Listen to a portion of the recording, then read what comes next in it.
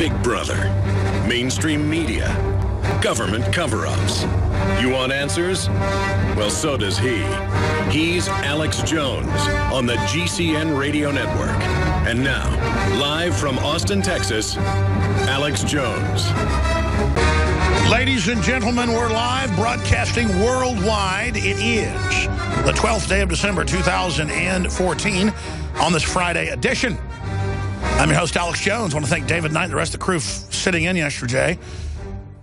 I, again, have had family issues here and there that I've been taking care of that are all now coming into line quite nicely, thanks to the good Lord above. And so that's why I've been missing a few days here and there. But we'll make it up to everybody. We are live, ladies and gentlemen, and I'll be live this Sunday, 4 to 6 p.m. Central Standard Time here at InfoWars. Where to start? Look at the front page of DrudgeReport.com. GOPers accuse leadership of breaking promises to kill the big spending bill. Why even the First Lady's lunch program is funded. And the constituency is so incredibly upset. Even Sean Hannity, who normally defends the system, has come out and dubbed Boehner. I was calling him Joe Biden Boehner last week. Well, now Hannity's calling him John Gruber Boehner, or John Gruber's Boehner. I don't mean that as a pun, really, folks. You're supposed to pronounce that German name Boehner. Be proud of your family name. But he even had a campaign when he first ran for Congress saying it's Boehner, not Boner. We had to find that old TV ad from 20-something years ago. But Sean Hannity has slammed John Gruber's Boner. He shouldn't be the speaker. John Boner Gruber, Conservatives Tonight. That's right. He did Gruber Conservatives Tonight. Or the American people, most Democrats don't like Obamacare now in Gallup polls. It's a giant stinking fraud, a bipartisan criminal operation. You just had a major political realignment, the biggest Republican sweep in over 100 years. What's going to happen if they don't perform and repeal it, which Mitch McConnell and John Gruber Boner, sounds like a song or something. John Boehner, or no, John Gruber Boehner. His name is my name, too. Because all of them are going to be seen as a bunch of Gruberites, that we're stupid. By the way, we are stupid if we don't dismantle this whole criminal system. We really do deserve whatever we get if we don't roll up our sleeves and at the county, city, federal, international level, reverse the out-of-control, joke-level, racing corruption that is taking place. Boehner and Obama deals have increased debt $3.8 trillion just since Boehner was Speaker of the House with Obama in the last 4 years. So that's the bottom line, ladies and gentlemen. Merry Christmas. Government goodies for all, even pork for piggies. We're going to break down those articles coming up. Some of the stories up on Infowars.com. House passes government funding bill with bankster derivative bailout provision bigger than the banker bailout of 2008. By the way, Kurt Nemo's headline is excellent, and it's very accurate. He does a great job focusing on that. But it's not even bad enough. The headline's not even horrible enough. It should be House passes banker bailout derivatives bill bigger than 08, because it is bigger. It's unlimited. Unlimited power to bankrupt the country, to quote Emperor Palpatine. We're like trying to save the country. And the globalists, the Federal Reserve, say, no, no, no, you will die. You will sign on to everything. Everything is proceeding as David Rockefeller has foreseen it.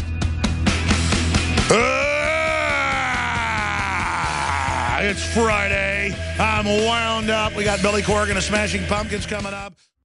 Ladies and gentlemen, we're live broadcasting worldwide. It's Friday, December 12th, 2014. Strap yourselves in. As a community moves towards despotism, respect is restricted to fewer people.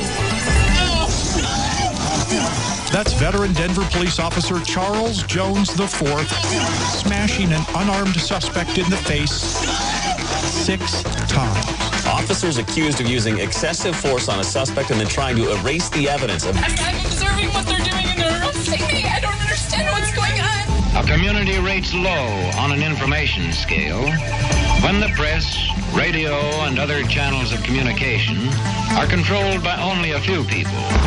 Does it raise ethical questions about the use of government money to produce stories about the government that wind up being aired with no disclosure that they were produced by the government? How can you ask such a question? What difference at this point does it make? When a competent observer looks for signs of despotism in a community, he looks beyond fine words and noble phrases.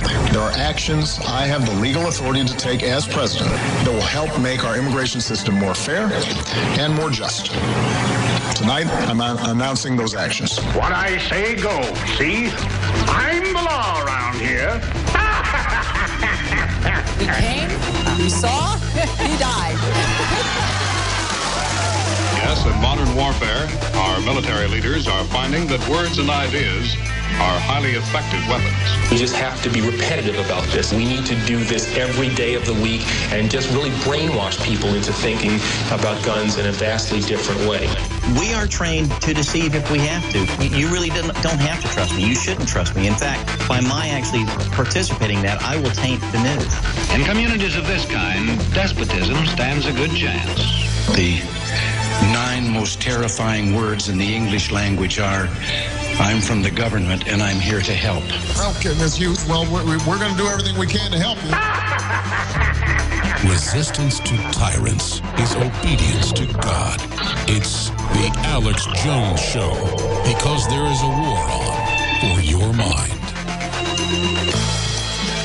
We need to get that video, not just on prisonplanet.tv, but up on Infowars.com right now.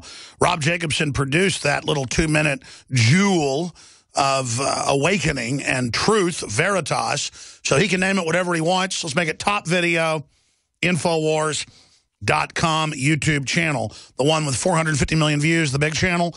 Put it on the top of the Alex Jones channel right now, please. And let's get it up to Infowars.com and prisonplanet.com. Wow, where do I begin today? I mean, it is over the top. There is so much good news. There is so much bad news. There is so much crazy news. We have Billy Corgan, of course, of Smashing Pumpkins. 40 million albums sold. Patriot, anti-New World Order. So he's demonized by CIA operatives like Anderson Cooper on a routine basis. I was going to be here yesterday. He was going to be on via video Skype, but I had a family issue come up, so David Knight filled in. His plane is landing out in Vegas at about noon, our time, so he's supposedly going to be on about 1. If there's any flight delays or anything, he'll end up being on Sunday or sometime next week. But my good friend Billy Corgan, scheduled to talk about a whole bunch of key issues and his new hit album and a new tour that's starting, coming up in the third hour. Professor Darrell Hamamoto, who, of course, has exposed the Democrats' admitted plan out at UC Davis, headed up by Big Sis, to create racial division in America and use Latinos as a new under-slave class, basically. So he's going to be joining us to talk about all the recent race baiting and the rest of it that's been unfolding as well. That's what we have lined up on this live Friday worldwide edition. That said, wow, there is so much to get to. First off, some really positive news. This is a bellwether right here. Fox News has been basically defending John Boehner and Mitch McConnell every time I tune into it. And I monitor it here. We have it on in the coffee room. We have it on in the studio. We have CNN on in the coffee room. MSNBC's back in the newsroom. And then we monitor Drudge and a bunch of other alternative media, new media, real media, but wide spectrum media is really the unfiltered media, wide open media, Wild Wild West media, whatever you want to call it. We've got TV screens up everywhere just monitoring things. But I am not just seeing Sean Hannity. We have a clip of this we'll play in a moment. I'm seeing basically most of the Fox News crew turning on the Republican blue blood establishment because they know which way the wind blows.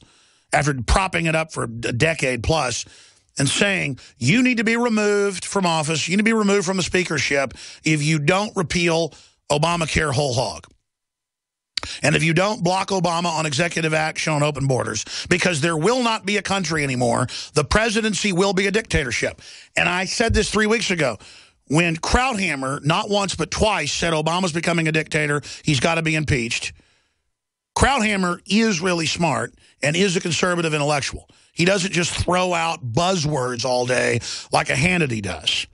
I don't agree with some of the stuff Krauthammer pushes sometimes, but he's light years better than a Sean Hannity or these mainline rhino Republican talk show hosts that just support the police state, the drug war, the giant prisons, no matter what. Police brutality, no matter what. We try to look at both sides and actually be fair. Not just party line, big government's good as long as it's conservative run. No, it's not. We're a constitutional republic, not a Republican Republican. Again, the term Republicans come from people that supported the Republic.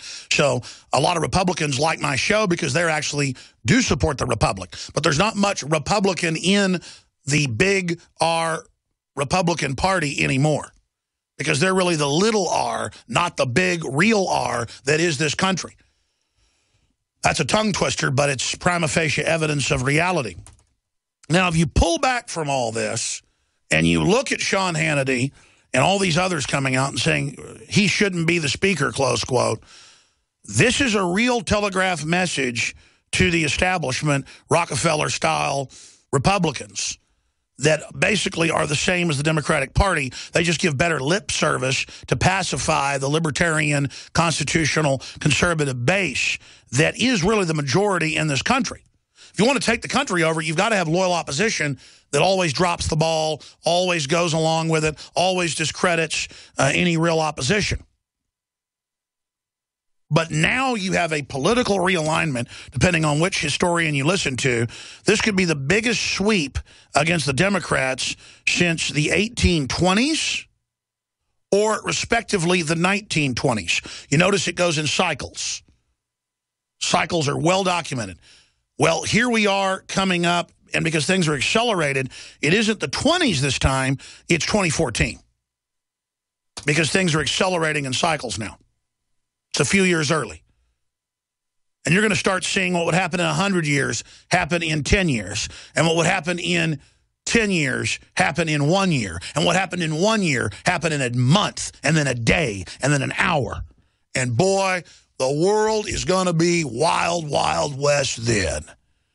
And there's nothing centralized systems can do to stop it. In fact, everything they're doing is exacerbating the chaos once all this stuff comes into fruition, because they're trying to use chaos to manage humanity when all they're actually doing is not creating a group collective discussion about where humanity wants to go. By trying to keep people in the dark, they're ensuring the general population isn't ready to deal with the singularity and the major changes that are coming.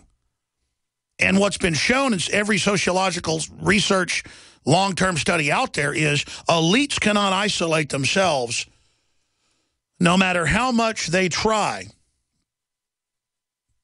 from what's going on in the general population.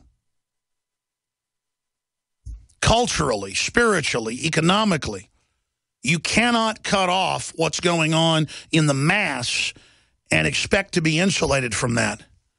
But this establishment has decided it can be insulated and believes that technology deployed will be able to suppress the population in the world, when instead it's going to have the opposite effect, but also cause major level collapses within the system.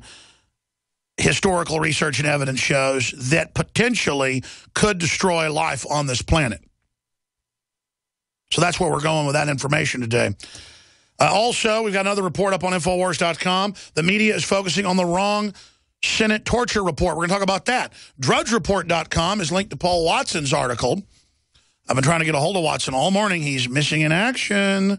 He's over in London. Sure, he's doing something important, but I'd like to get him to pop in and talk about his report. He's having dinner with his folks. They're visiting. Okay. Well, that's all right. He's allowed to do that, I guess. It is Christmas time. Congress, I'm kind of like Scrooge with Watson. Cratchit, stay in the office. Congress passes bill which grants unlimited access to communications of every American. And by the way, that's not his quote. That's from Congressman Justin Amash and others. We're going to look at the Intelligence Authorization Act of fiscal year 2015 that has now passed the House. So they're just legalizing beyond East Germany, beyond 1984, beyond Cuba, beyond North Korea, beyond anything anyone's ever imagined. Their answer is to certify it. See, that's the bad Republican Party right there. Not the one that Ron Paul or Rand Paul or Justin Amash or even Ted Cruz has criticized it or part of. The one that wants to live in a free country. But the mainline Republicans that the grassroots are sick of, that want to convert this country into an abject police state. Which this whole thing's being pointed at Congress and at businesses and at you to give select intel to people like Obama so they can persecute the Tea Party, pro-lifers, gun owners, you name it. I mean, imagine if Hitler would have had all this stuff, or Stalin. They would only dream of it. It's beyond science fiction during their time. And now we're saying, well, let's just stop Al-Qaeda and ISIS, who our own government has been caught red-handed, our military exposed it, arming these horrible people. And then our military has to go fight them and get killed. Oh, it's a real war. But see, then the big weapons contractors owned by the big banks, they make money. And they take our liberties. Jack Sprat could eat no fat, and his wife could eat no lean. Between the two, they lick the platter clean. That's full-spectrum dominance. And if people don't understand how the world really works, we're going to lose everything. The Sean Hannity clip and more. Straight ahead. Human Events has the headline, Cromnibus. Crom. A winter festival of unrestrained spending. I like it. Simply amazing. They passed the big spending bill. They are ramming through a bunch of other legislation right now. I laugh, but only because it makes me fear for the future of this country so badly as the establishment attempts to fully bankrupt us and complete our journey into financial serfdom to these frauds. And on top of that, the Congress has passed the bill in the House that puts the American people on the hook for all of the derivatives in the future, bigger than the banker bailout of 2008. House passes government funding bill with bankster derivatives bailout provision, preparation for the next bankster bailout. This time they'll already have the law in place, and they think the bill will pass the Senate. So you have a major political realignment, the country totally upset, Democrats waking up to the Democrats being scamsters and that Obamacare is a fraud, and the Republican leadership won't repeal it, won't stop Obama on executive amnesty, and just pass this biggest spending bill ever. And even the First Lady's lunch program was funded. Of course, that's all UNESCO. That's all UN treaties that we haven't even signed on to, but that our government says we're under. GOP rep, House leaders made false promises to get my crucial vote. Representative Marlon Stutzman, if I pronounced that right, of Indiana, accused House Republican leadership of reneging on a deal made with him to get his support on the crucial procedural vote that almost killed the $1.1 trillion Cromnibus funding bill. Cromnibus. Who comes up with this stuff? They put Krampus and Omnibus together. Krampus and Omnibus, yeah.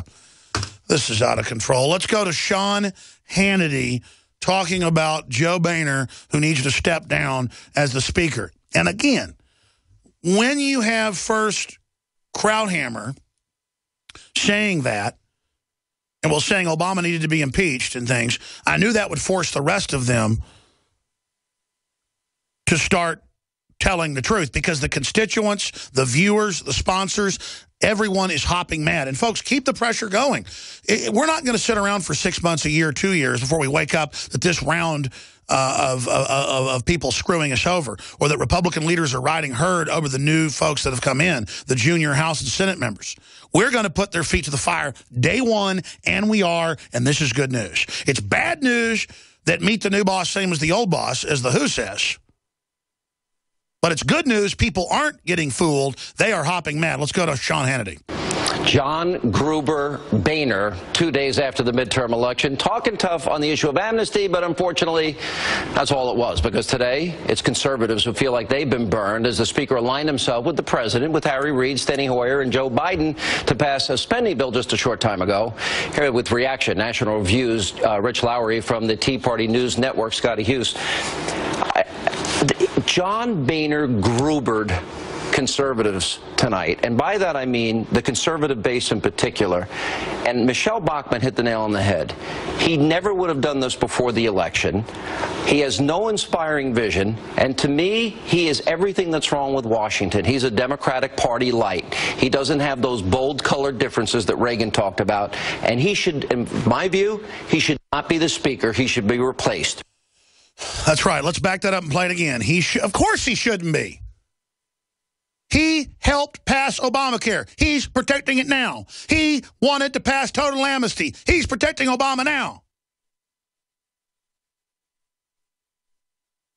He'll put out some red meat rhetoric occasionally to pacify people. John Boehner is worse than Obama. Because we've defeated Obama. A libertarian movement in the Republican Party won the House and the Senate and could reform this country.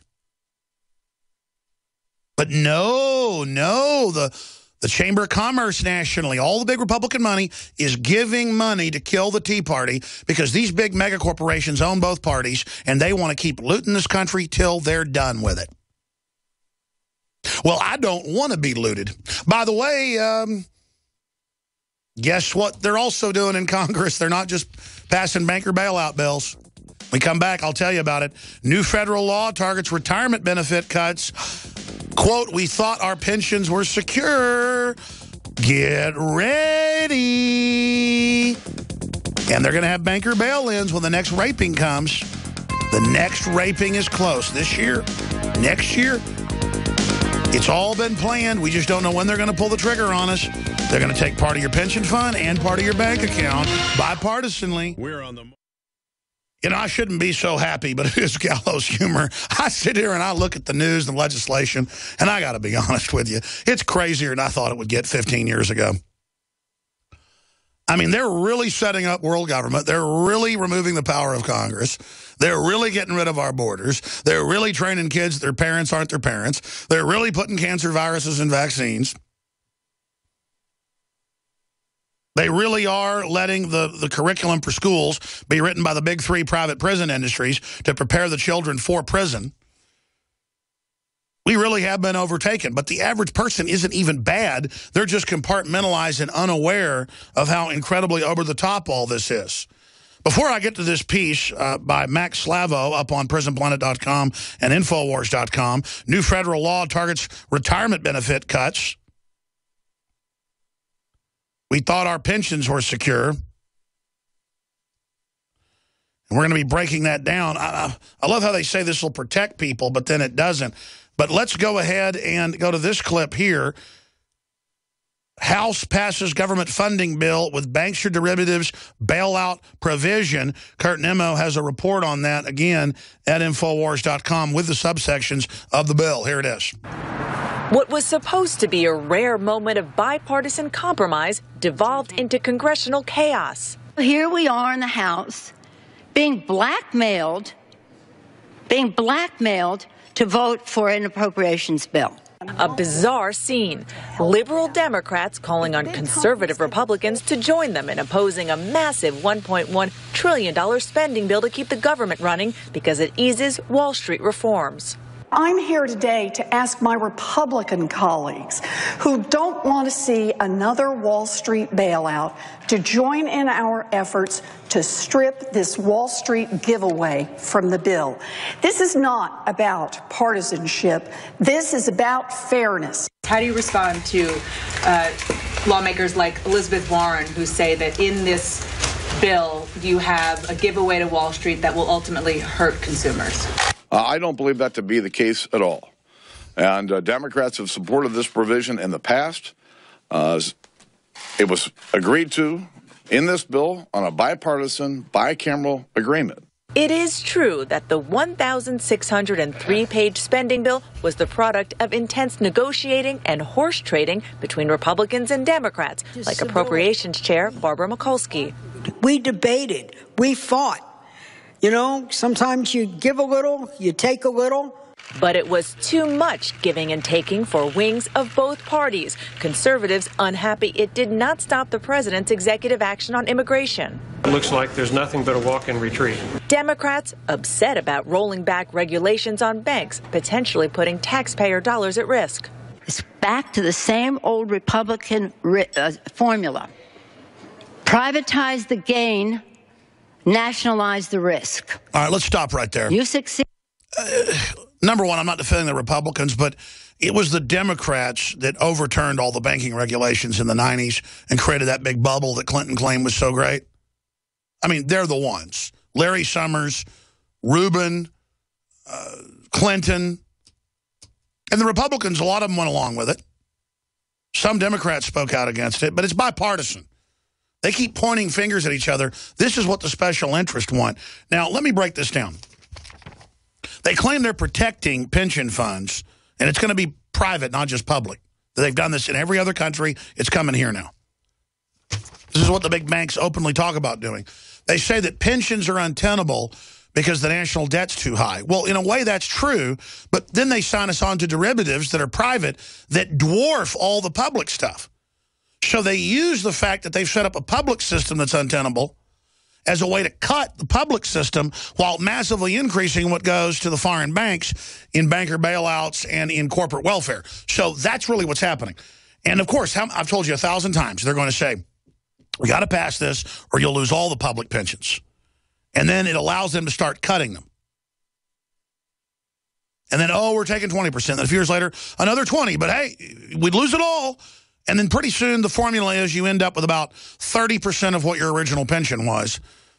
And it's simply done so that the investments that were made in these big banks and in these big brokerage houses and in the stock market can be swindled from you. They don't want you to have money. They created a $2 quadrillion global derivatives bubble in the last 30 years to, well, it's actually since about the early 90s, so time is flying. It's only 20-something years. They were doing some of it before, but it's really 20 years. In the last 20 years, they've created a $2 quadrillion bubble. Our national debt's $19 trillion, rounding up. So they confuse the public. You owe $19 trillion, so we signed you on to 1,000 of the global 2,000 quadrillion. And this is all in the IMF World Bank documents. We've had the former head of the World Bank on many times, head of the other head economist, Stiglitz. I've had the former head of policy, the Treasury on, father of economics. I mean, this is well known. You're not hearing my opinion. This is a fact. But you even read the Wall Street Journal, it doesn't have that much real meat in it. The Financial Times of London has a lot of real meat in it, but it's always from the perspective of the New World Order, but tells the truth. Yes, there's a planetary government. Yes, we're taking your rights away because you don't know any better. And yeah, we're going to reduce your population. And it is a conspiracy by private 6 banks. And they're obviously smart because they run things. That's what their foreign editor said 4 years ago. The headline was, "And now for world government." And he even in another article attacked me. Because, see, I'm small-minded. I don't get the grand plan. No, I get the grand plan. In fact, most of the people, including the editor, the foreign editor of the Financial Times, I bet he hasn't really read Aldous Huxley and Julian Huxley and Bertrand Russell and Francis Galton and Charles Darwin and the Kaiser Wilhelm Institute documents and the Cold Spring Harbor documents and IBM and the Holocaust book and Shearer's Rise and Fall of the Third Reich and 300, 400 other books. I have.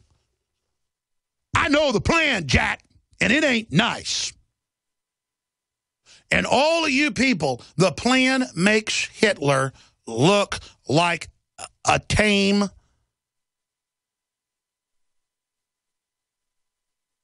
person. I mean, quite frankly, Hitler would be the special little mindless wind-up toy that they had as a beta test. And I'm not trying to scare people just to scare you. I'm telling you what's going on. A lot of people hear me talk about this stuff and they get really upset because deep down they know it's true. And it's as if I am sabotaging their happy little delusional green pastures world. It doesn't go on like that forever. So new federal law targets retirement benefit cuts. We thought our pensions were secure. The $101 trillion spending bill includes some new provisions that may come as a shock. And it's all billed to save your pension, but it's really the end of it. More government regulation over private retirement accounts, and even the establishment of government-sponsored annuities that would take the place of 401ks. See, it's the government taking your privatized system that was truly private in to prop up their government systems. But it's Wall Street managing it. Such reforms, close quote, would effectively end private retirement accounts in America. The government could then take these trillions of dollars and redistribute it through the new national retirement system. That's what Obamacare does. But it redistributes and lowers the quality of the care for social engineering purposes. They will take our retirement accounts. They will take our 401ks. They will say you all have been having such hard times earning money, so that we're going to do this is we're going to save you. We're going to give you government bonds, which are guaranteed 30-year government bonds, and you'll get 3%, and you'll give us your retirement assets. By the way, I am quoting this out of mainstream news. This article is links to mainstream news and the Congressional Record. These are quotes. Amazing. And then on top of it, again, House passes government funding bill with banks to distribute as bailout provision. We're going to go to break here in a little while and come back and get into the media is focusing on the wrong side of the torture report. University bans Christmas on campus to respect diversity, but students aren't buying it. A great example of how the tyranny of political correctness can backfire. See, you can use their attack to make liberty stronger. We're also going to look at some other breaking, really important news as well on some other subjects. But first, I wanted to play this little promo put together dealing with Rob Dew, because this is what happened. This is what happened with CJ. It's what happened with me. It's what happened with Rob Dew. It's what happened with anybody and everybody that takes oxy powder. And it's just so revolutionary. It helps people so much. It's so affordable. And it funds this operation that is self-funded by your support with high-quality products you purchase at InfoWarsLife.com or InfoWarsStore.com. So here's this little promo piece with Rob Dew's testimony. We're going to go to break, come back, and get into more news. Stay with us. 2015 is almost here, and with it comes those New Year's resolutions to finally transform your body the way you want it. There's a reason over 88% of New Year's resolutions fail. Make this year different by equipping yourself with Oxy Powder, the next level in cleansing the body naturally. Using super oxygenation, Oxy Powder, available through InfoWarsLife.com, gently cleanses the body while you sleep with easy capsules. Tens of thousands of individuals have used Oxy Powder to cleanse their bodies and aid in their transformations. Even InfoWars Nightly News Director Rob Dew has been using Oxy Powder with incredible success. In your own words, repeat to me what you said this morning and what Oxy Powder did for you. Well, I'll go into a little more detail. Back in September, I started. I decided I was going to take it, and I've been hovering between 220 and 215. Couldn't get any lower than that. You're a big guy. What are you, about 6'3"? 6'3", yeah. And, you know, in college, I was about 185, 190. And I was playing basketball and doing all that stuff. So I was really in shape. Over the years, having kids, you slow down a little bit.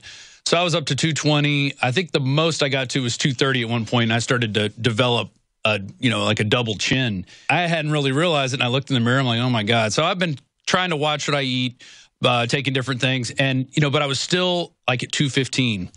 And when we started selling Oxy Powder, I'm like, you know what, I'm going to give it a try. And I started off, I did 5 pills the first night, and nothing happened. And it says on there, you got to find your dose. So the next night I did 7.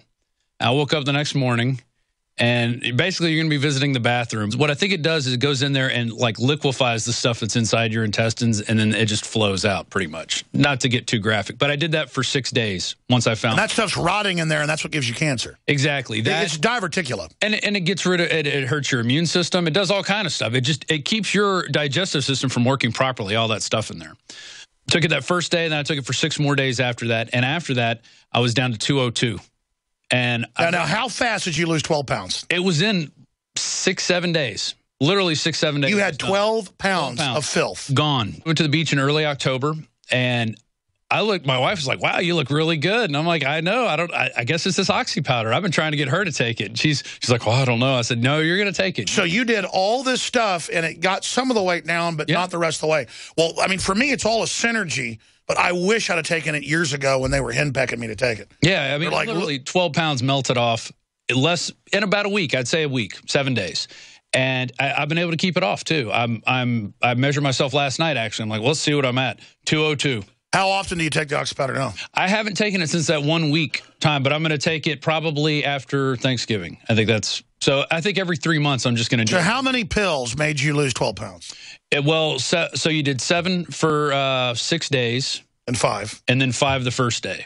So 7 times 5 is 35, plus 5, about 40 pills. So it's not even a quarter of the bottle, really. Well, how many pills are in? It's 120. Yeah. So literally, like one bottle, if, I don't take it every day. I did it for that. I did it intensely. And you really have to stick to it. And by the 3rd or 4th day, you're like, I don't know if I want to keep doing this. If you just get through it, it's not bad at all, considering the weight I lost. I mean, I could never lose the weight doing any other way, that quickly. Well, this is the final thing Hollywood stars do to lose that final amount of weight. Yeah, if you got a wedding or something coming up, I'd say. And groups in here in the office like months ago going, look, see this star, she did it, and look at this, Alex, I'm telling you, it's the best thing I got.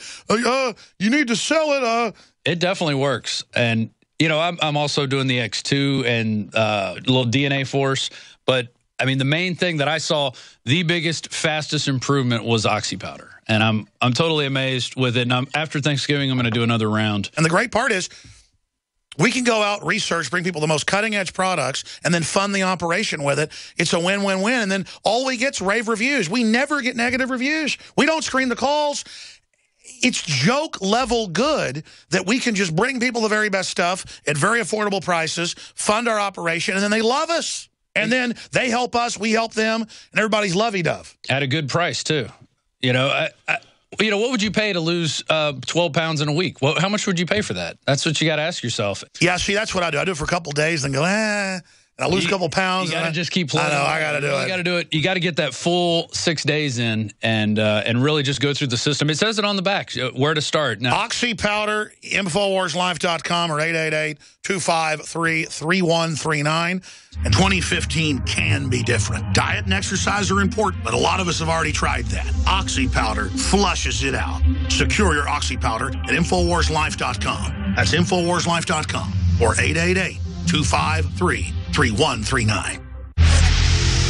And again, your purchase of all the InfoWarsLife.com products or the Pro-Gun T-shirts, the films, the books at InfoWarsStore.com funds the operation. And another key, pray for this operation. We're praying for America and the rest of the world and you as well. We need those prayers. That's number one. But secondarily, support our local AM and FM affiliates. Become sponsors. Become supporters of local sponsors. Call the station up and say, I want to pay for a billboard to promote the Alex Jones Show. That's how we're going to take this country back. We're so close, folks. We are so close. Fox News is calling for Boehner to step down. I mean, come on. We're close. Billy Corgan of Smashing Pumpkins should be landing in Vegas right now, and they're trying to get to his hotel to be interviewed in the third hour. So look for that to happen. He'll respond to Anderson Cooper's attacks and more. Tell us about his new album. It was his take on the world. Always an informative and popular interview. Hadn't been on this in about a year. Professor Darrell Hamamoto will be joining us to talk about divide and conquer war they're trying to start. He was on with us first time, I think, 5-6 months ago, and you now see how much of his predictions have unfortunately come true. That's all coming up. Look at this report by Washington's blog up on Infowars.com.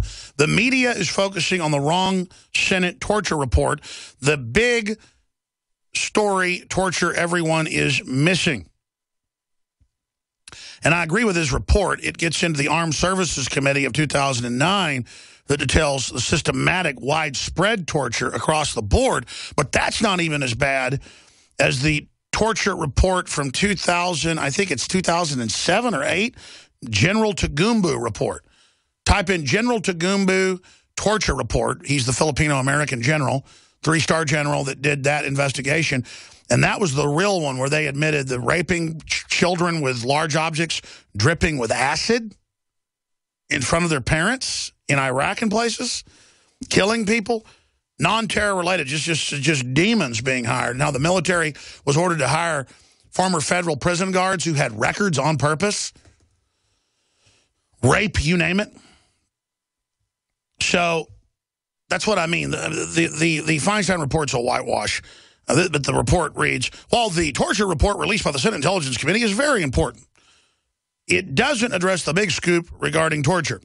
Instead, it is the Senate Armed Services Committee report that dropped the big bombshell regarding U.S. torture program. Senator Levin, commenting on the Armed Services Committee report on torture in 2009, explained. I like the Washington blog because he just takes all these quotes. His articles are mainly just quotes and documents. The techniques are based on tactics used by Chinese communists against American soldiers during the Korean War for the purpose of eliciting false confessions for propaganda purposes. Techniques used in SEER training, see, they torture you to learn how to withstand torture. Well, now they just use that as torture. And it goes over what's already known. I mean, folks, almost everybody I know that was in the Army and the Marines and was an officer or non-commissioned, I mean, there was just torture everywhere. It's just torture buffet. Biggs was in here yesterday talking about it.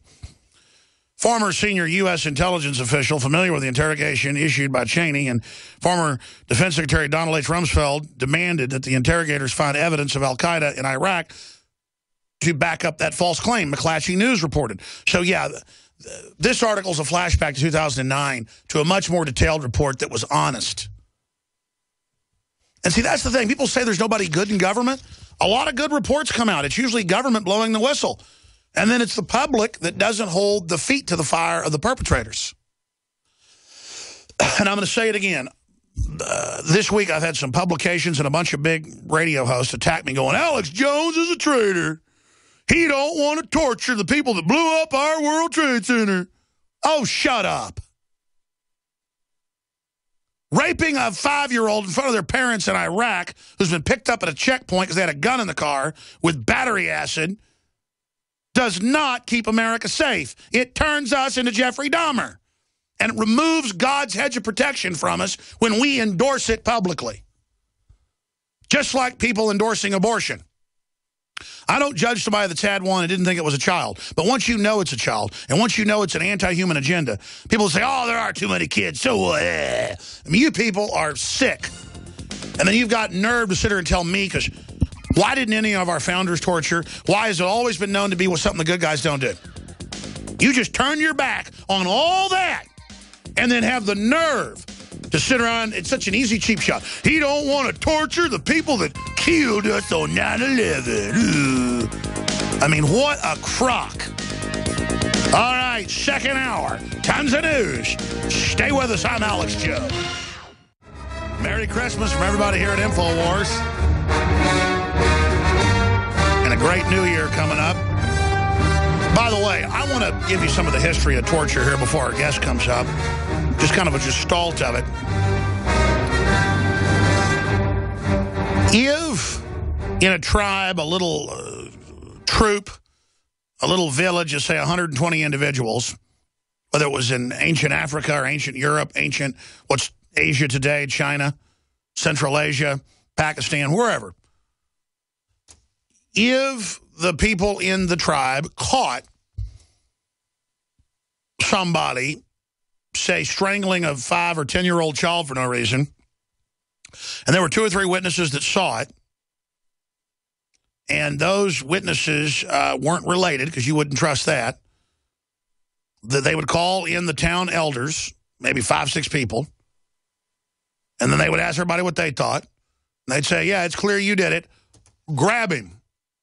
And then they tie you down and beat your brains out or throw you off a cliff or throw you in a fire or whatever the case may be.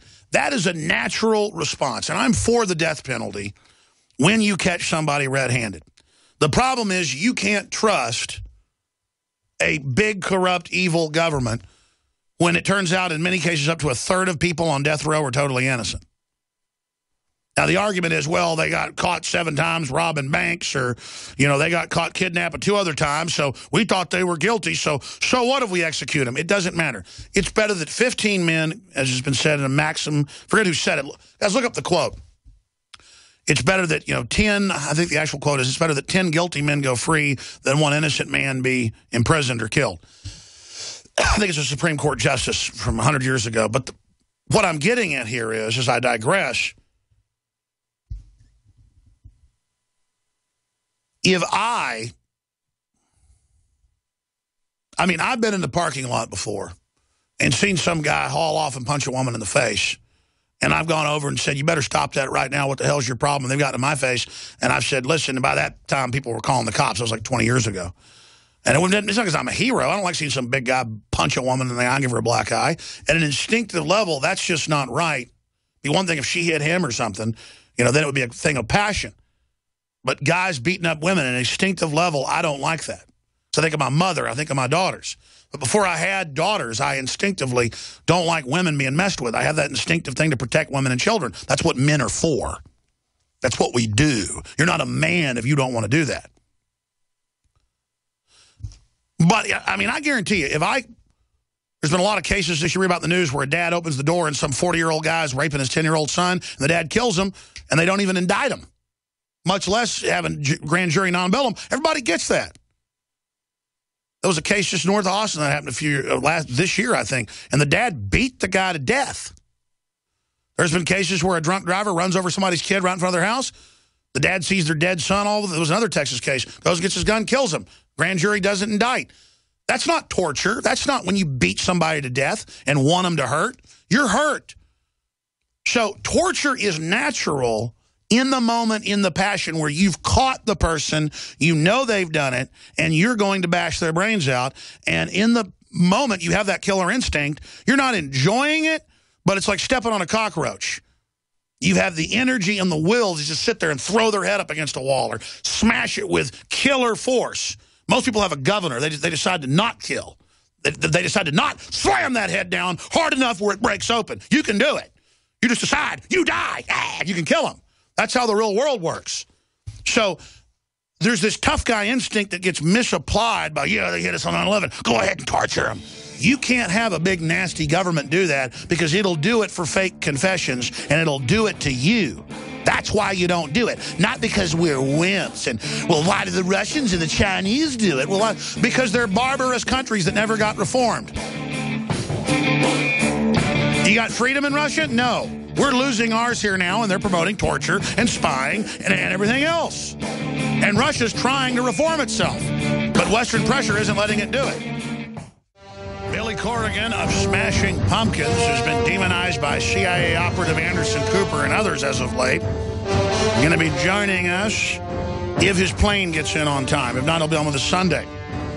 Billy Corgan coming up. Professor Darrell Hamamoto has been on a couple times with us. Popular guest. He's taught at the University of California, Davis for most of his academic career. He holds undergraduate and graduate degrees in political science, popular culture studies, and comparative culture. Hamamoto is a senior ranking professor in the Department of Asian American Studies.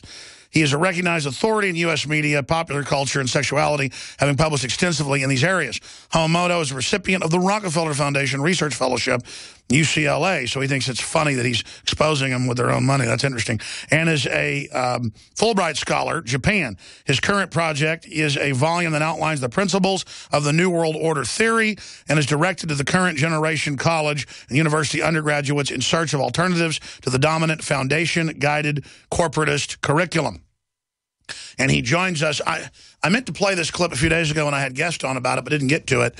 Angry black lady was going through a line, and she says, I need free water here because it's a form of reparations, free bottled water. And it just goes to the mindset of this new super underclass that the system's trying to grow with open borders to where you've just got completely dependent individuals. And the foundations, the Ford Foundation and others, are on record saying this is their plan 50 years ago. Well, Professor Hamamoto teaches classes on it, exposing it, and has gotten a lot of heat for it. The good news is a lot of other universities now have classes on New World Order theory and conspiracy theory. There's a couple I know at UT that are positive views of it. I mean, I don't know how you couldn't if you're objective. There's obviously conspiracies. There's obviously foundation-funded corporatist operations. They had the church committee showing that, and Sutton in Congress showing that. I mean, that's really what's quarterbacking the whole deal. I was 4 years ago at Bilderberg in Virginia. An individual showed up out of the National Archives and gave me secret documents we published from a famous U.S. senator's private papers, getting orders from Bilderberg Group on how to take over the country. So as funny as some of these racists are, you can laugh at toothless Klan people, go, we are supreme people, and then they're on welfare. Or equally ignorant and mindless, in my view, racist ladies saying white people deserve to pay me everything.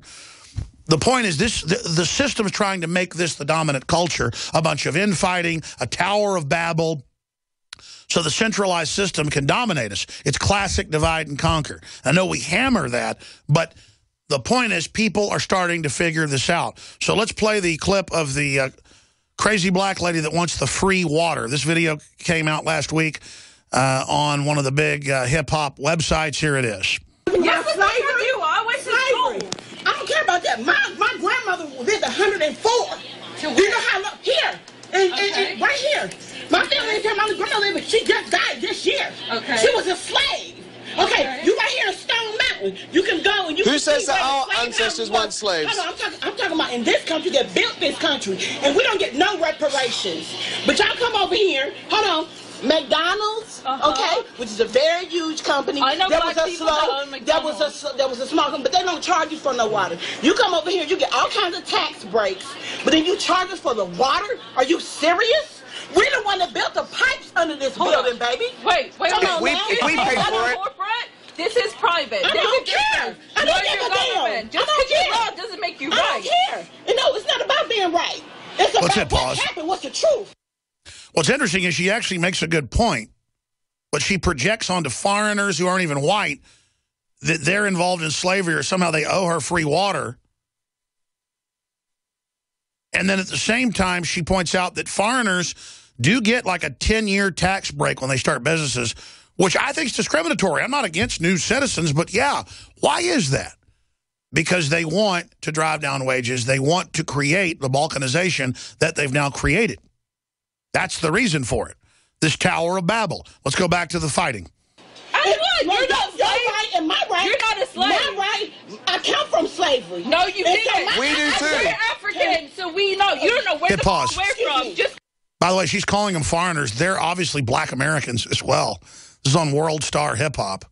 I mean, this is just crazy, man. Now the black people are racist, too. Here, I have to give her free water. Here, let's go back to it. Brown don't stereotype. Can you leave? My parents were born in Africa, but good job. We're African Americans. I guess they are foreign. Very much. If you want Kenya and Uganda. Our parents were born in Africa. Okay, in Africa. Yes, pause. Africa, not African American. By the way, there is a big difference between African immigrants and African Americans in the statistics. You know, some of the African Americans do think everything should be free and have this chip on the shoulder for some legitimate reasons, but the chip just ends up hurting them. And then they're telling, I guess one lady is from the U.S., but then the guy running the store with her is an African from Africa. And you run into the Africans that start businesses, they just don't have that big chip on their shoulder. They just want to make money and be successful. But I guess they're bad, too, because they own a nice convenience store. Let's go back to the clip. What the hell does that mean? American means that your ancestors were brought over here through the slave ship. It doesn't really make any sense. Yes, it does. No, it That's really what it does. That's what it means. You're African soldiers. My dad is a Nigerian, okay? For real. My dad's from Uganda. But my grandmother, my ancestry comes from slavery. My grandmother was here when slavery was. What's this got to do with anything? Because y'all come over here. Who's yours?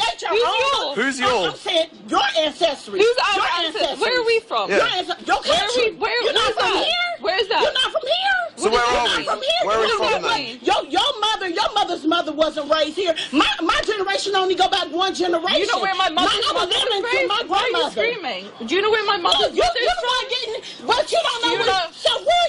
So you think that? Only thing I'm saying is y'all come over here, and I'm saying y'all because the majority, we can go in my community. I live in Lithonia. All right, the full clip is up on Infowars.com. It was up there a few days ago, but let's repost the full clip if we can, because this is what entitlement's all about. And it's not to even empower the lady. How about we're entitled to not be spied on? How about we're entitled to be able to own guns to defend ourselves? How about we're entitled to not have psyops and government propaganda with our taxpayer money foisted on us? How about we're entitled to have the government follow the law and not torture people? How about we're entitled to not have a government involved in social engineering to divide us? Professor Darrell Hamamoto joins us. Thank you so much. I wanted to air that just to break down what you're talking about. I'm going from memory, but I think the first time you visited with us was maybe 6 months ago, and you were predicting they were trying to start a massive new racial division along every line as their social engineering program goes into high gear. That has indeed happened, Professor, as you predicted it. One of the top experts on this type of social engineering. Break down what you currently think's going on. Well, first, let me address that clip that you just aired. For me, the way I look at it, this is a living example of the woman who's a product most likely of multi-generational state-managed welfarism, which upper middle class and professional blacks in the professions and the service industry manage as a comprador class. This is what you see on Fox News and CNN and individuals going on talking about how your children belong to the state, versus a recent immigrant from Africa, south of the Sahara, whose family does not have a history of welfarism, who are entrepreneurs and are interested in only earning a livelihood for their families. But perhaps a better representation of sentiment amongst the black underclass is a very poignant encounter between Joel Gilbert, the director, in his new DVD, his documentary, I think it's called A Place Called Utopia, where he goes into a Detroit neighborhood and interviews welfare recipients, so-called welfare, because it's not really welfare. It's modern neo-plantation slavery. And he polls them, he's canvassing them, he's trying to get their sentiments, their ideas about what it's like. And it's quite impressive, the sense of not just struggle, but resistance to this system that's keeping them down. They're dimly aware of it, and they don't like it. They want off of it. They want to contribute. They want to work. They want to be productive. And that's innate to all humanity. We want to produce. We want to reproduce. We want to extend ourselves as a species into the future. And work is a linchpin of that very idea of civilization. And that's been stripped of us here in America systematically over the years, and it's accelerating. And the bad news, it's now the middle class, including middle class professionals, are the next group to fall. And that's the Agenda 21 globalist plan on record. I want you to break down why the ruling system has decided to go to this. They've got the robots coming out to replace us, even the military to be replaced. Men aren't even going to be able to fight anymore, even though there's obvious cultural problems with war. That is still an instinct that has a proper place. That's to be removed. Women can't be feminine anymore. They really want it homogenized. They claim they want sexual liberation and freedom, but really the end game, in my view, is to actually end our sexual natures and actually end our diversity. It's an anti-human movement. It's going to be a monoculture, mono-government, monosexuality, mono-everything. It's going to be synthesized into the type of utopian equality that your Huxley-type people have been envisioning for close to 100 years now.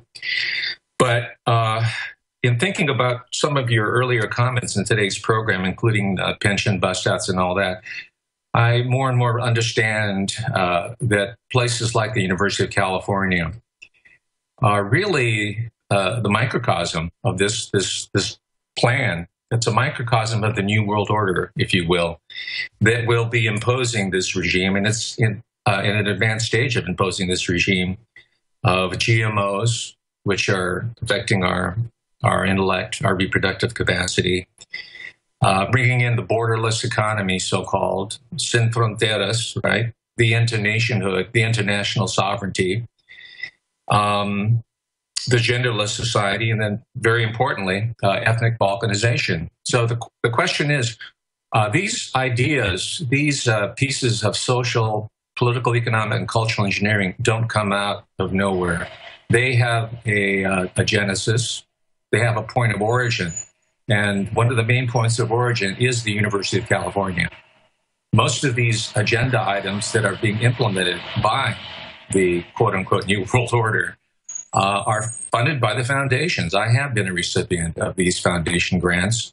And this is what they, the people who print the money, including private family foundations, they go in there and they set an agenda by doling out money in specific areas, only. You notice that the Soros Foundation or the Bill and Melinda Gates Foundation, they do not fund initiatives that deal with neighborhood entrepreneurialism, immigrant business entrepreneurialism, or anything that has to do with the free market or any other aspects of a free and healthy society. Anything decentralized, they are against it. And when you look at the plan, they all say it's liberal, classical American liberalism, but it's the opposite of liberalism. It is a Borg, hive, post-human system. It's post-human, it's transhuman, and it's, I guess the best image is that it's a molester that's handing you the candy. You know, it's quite seductive. Someone like Gruber, of course, is motivated by status. He was the kid in junior high school who had his gym trunks pulled down, and he spent the rest of his life trying to pay back all these bullies. And that's really endemic to academia. What you're seeing is Gruberismo, I call it. And it's all these very, very little people who happen to be somewhat smart and they have credentials. And they're, well, I don't know if I can psychoanalyze, but they're paying back to society, but they're also getting the rewards and their recognition and the accolades by these illusory. Well, sure, I watched a bunch of those videos in full, not just the clips we played, and he would be there teaching professors and PhD students how to lie and how the world really works. So I guess you get a PhD now, according to him, to learn the inside baseball of pure BS. And whereas that always went on from what I've seen in some special PhDs in the last 100 years in this country, in England and Germany, it wasn't like they'd get on C-SPAN and brag about it. So it does show really the arrogance of how stupid they think we are. It's arrogance, and I was listening to one of your earlier interviews this week. I forgot who the guest was, but he referred to it as a narcissism, a lot of these high-ranking military. That's Dr. Steve Pachenik, yeah. Dr. Steve Pachenik, great mind, great intelligence, and great analyst, and I really enjoy listening to him. His fiction's not so great, but I like him as a political analyst. I read everything. I check into all your guests. But yes, it's endemic to all the institutions. This is maybe the outgrowth of the me generation, the narcissistic generation of the 1960s, which was also a psyop, which was also a product of culture engineering. We're seeing this. We have to, going into the next year, 2015, learn a bit of humility and reject hubris, because universally and through time, the poets, the writers have warned us in so many different ways that this is what happens to individuals like Gruber. And he's just emblematic of a large number and growing numbers of people, even people of the underclass who feel that they're entitled to have a free bottle of water. So we have to, I think, look very deeply into our souls over the holidays and see what we can do to help inspire young people. For example, I'm an educator, and I'm trying to teach these values. Fortunately, a lot of my students are the children of immigrants, of refugees. They understand the work ethic. They understand the sacrifices that their parents are making for them. And they understand through their parents the value of enterprise, family, and all really basic core American values. So do they understand how the social engineers are trying to co-opt them? Exactly. And I warned them not to fall into the clutches of the university curricular establishment and student services, which has taken that energy, taken that vitality, that youth, that idealism, warping it, twisting it, and misdirecting it, and smashing it with the end game of destroying their spirit and their soul. So they, too, will enter this new, larger controlled welfare system. This is what's going on, I think, nationally, talking to different colleagues. That's right. Young people are really, really being assaulted, including their finances, student debt.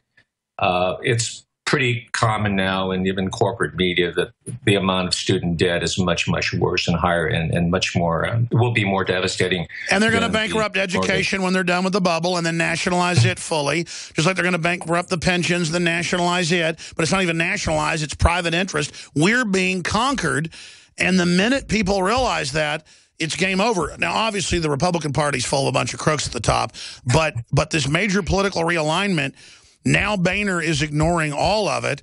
They're going to go with the open border. They're going to go with the banker bailouts. They're going to sign on to derivative bailouts. Just more and more and more. But politically, they did send a bunch of new people there who are trying to fight against that, some of them.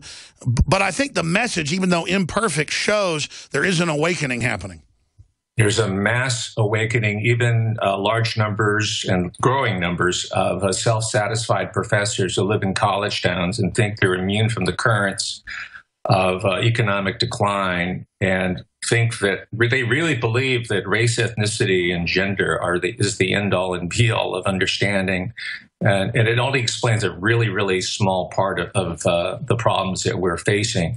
So what I have done in order to get them into the tent, so to speak, is to bring to their attention that their security is an illusion. Their retirement, their pension, the UC investment fund has been eyed hungrily by the wolves of Wall Street for many years now. And they're just waiting for an opportune time to go in there for the kill. They're kind of circling the prey right now. They're taking their pulse.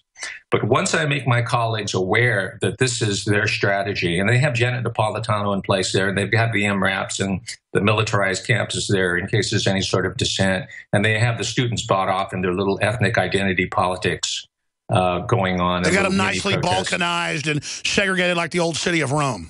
Precisely. We have all the different factions and perpetual tension. And they bring in presidents or chancellors such as Linda Katehi, who's a Greek national. I don't know if she's even a U.S. citizen, who, according to my research, and this is how you attack them. You do your homework, you find the biography. It's very easy. It's open source. And she comes from a network, an international network to nationalize and socialize and globalize institutions of higher education. Of course. Of course, absolutely. And she was one of the leading consultants for the destruction of the higher education system in Greece. Yep. And that is coterminous with the destruction of the larger Greek economy. They go hand in hand. Well, notice how they use mainstream media. This is a formula to attack and dumb people down, but then that discredits it. Then they just get rid of it entirely and have nothing but direct government pronouncements. This is the plan. The people that sell out to it within 20, 30 years end up being betrayed, and now it's compressing where it's happening quicker and quicker. That's right. Individuals like Linda Katehi and her underlings and Janet Napolitano and even Professor Gruber, they think that they can outrun the history train, but they won't be able to. They'll be pulled out beneath it, just like the rest of us, perhaps a little bit later down the line.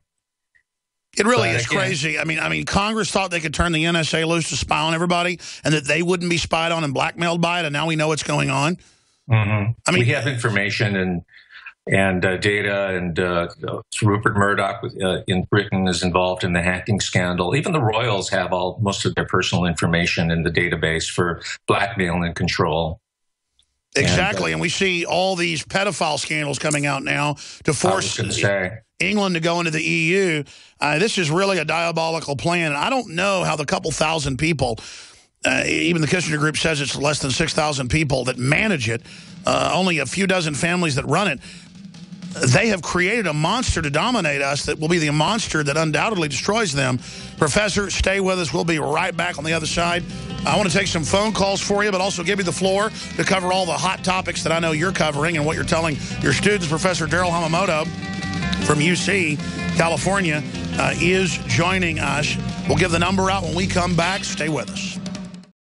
Billy Corgan. I always see Corgan. I know it's Corgan. I've known him for a long time. He's so nice to put up with that when I say it wrong. One of the guys just pointed it out, or Leanne did. Billy Corgan of Smashing Pumpkins is going to be joining us coming up in the next hour. I want to open the phones up for Professor, who joins us right now.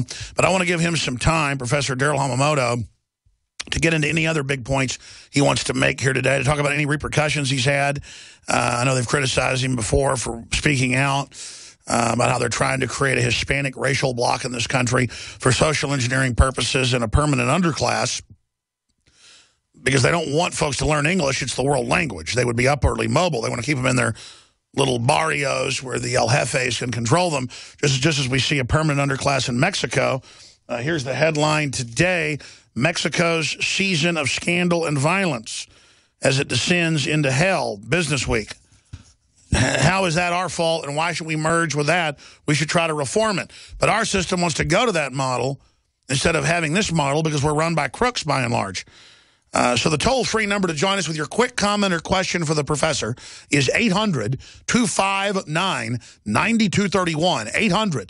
800-259-9231. Your comment, your question for Professor Darrell Hamamoto, 800-259-9231. I'm Alex Jones, your host. The news websites are Infowars.com, PrisonPlanet.com. The nightly news site is PrisonPlanet.tv.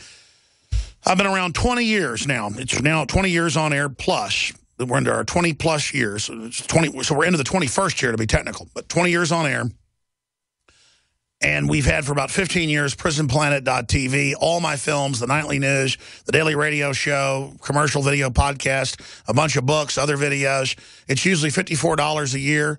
It's now $29.95, or roughly half off. A huge deal. That's $250 a month, and you can share it with 20 people. So a great way to get your Christmas shopping done. Get 20 gifts for $29.95, or get them $5.95 1-month membership and share that with up to 20 people. And of course, your signing up helps fund the operation as well. So thank you all for your support. PrisonPlanet.tv. We're running a bunch of specials today as we self-fund. We're having an X2 sale. We basically sold out of that, but just got another limited supply in, the last of the year, of the Super X2 Deep Earth Crystal Source iodine that's done so much for myself. You've heard the rave reviews. First ever sale on X2 where it's by itself. Our most popular supplement, 17% off, and free shipping only on X2 throughout the rest of the week until the 17th. That's the last day we can guarantee you'll get it before Christmas. Was $29.99, now it's $24.99. That's $5 off and free shipping. That's another $5 value, roughly. With shipping, you would have paid $38. Now you're paying $24.95 and no shipping. Very limited time sale, only through next Monday. Order now, get it before Christmas, and it also makes a great Christmas present. Infowarslife.com or 888-253-3139. We're also running specials on Super Detox Special, Fluoride Shield, and X2.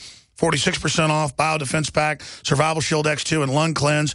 That's now 58% off. InfoWars Life Challenge, Super Male, Super Survival Shield, 42% off. All available, InfoWarsLife.com or 888-253-3139. All right, Professor, I'm going to stop ranting here. I want to give you the floor for 7-8 minutes to talk about whatever you think's front and center, instead of me asking the questions. Then we're going to take some calls.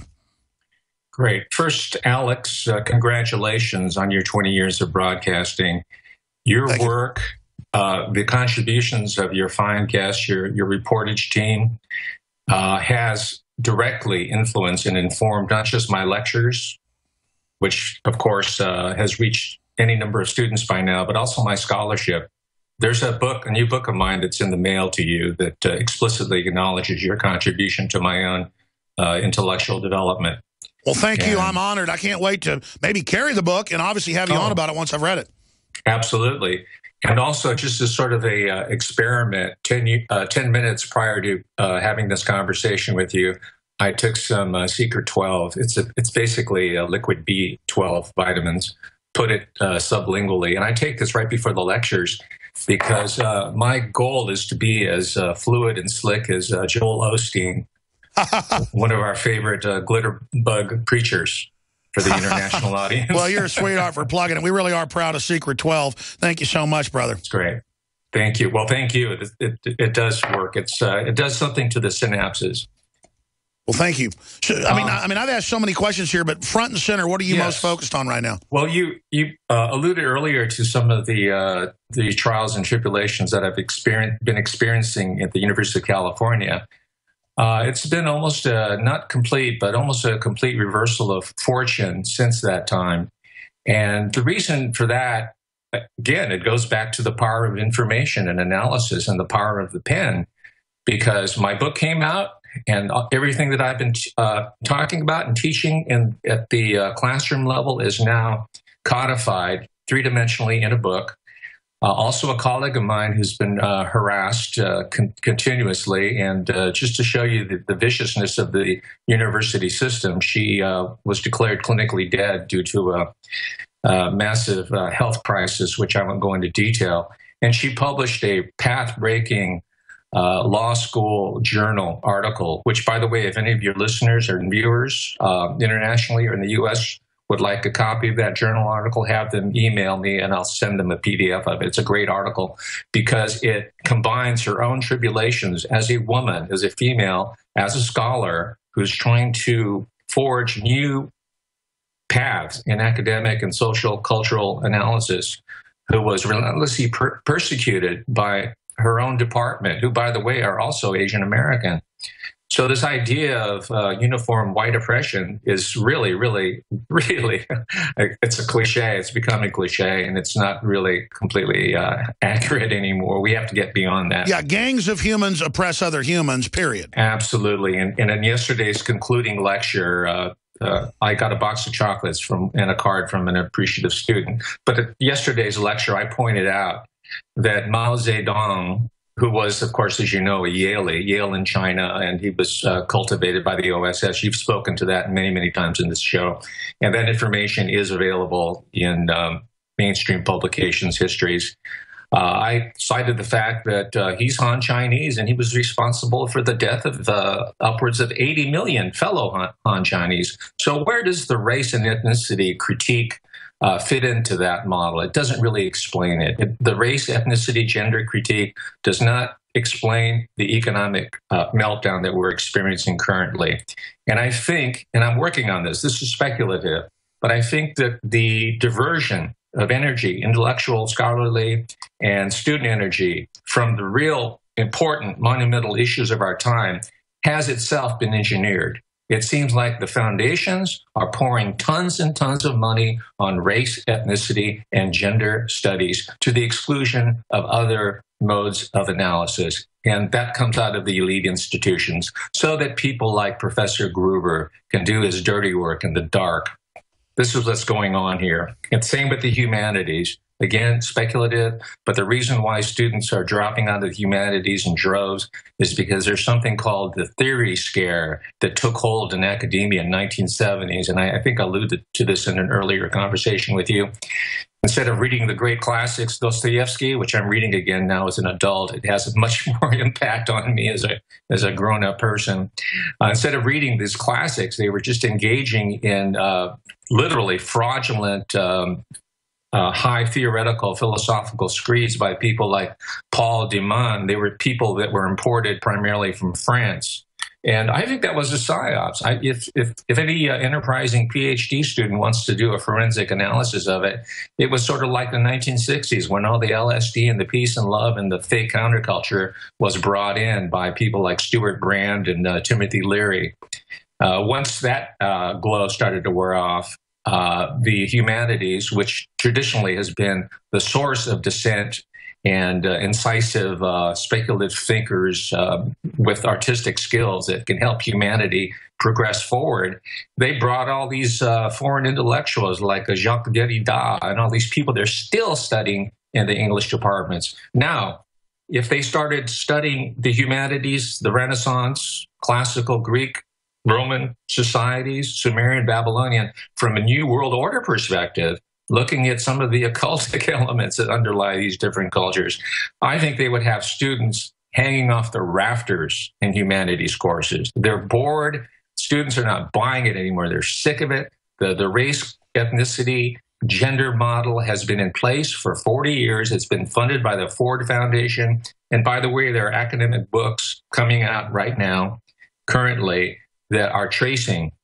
institutionally how entities like the Ford Foundation have hijacked academic discourse, scholarly production at the university. Well, sure, and Eisenhower, in his farewell address, warned of that, not just the military-industrial complex. He talked about an academic elite in intellectual circles creating, with federal funding, a unified system, because they are worried about classical liberalism, Thomas Jefferson liberalism. Absolutely. They're scared to death of it, so they create mainly like a new cult of it, where either men only sit around and talk about sports, which is its own mindless diversion, or let's talk about race, and let's talk about sexual stuff, and let's talk about, you know, how women have, instead of just living and actually being liberal and free and open and being tolerant, instead it's you must adopt the one thing we're pushing. And then we learn it wasn't about tolerance at all. It was about getting in the mode of following orders,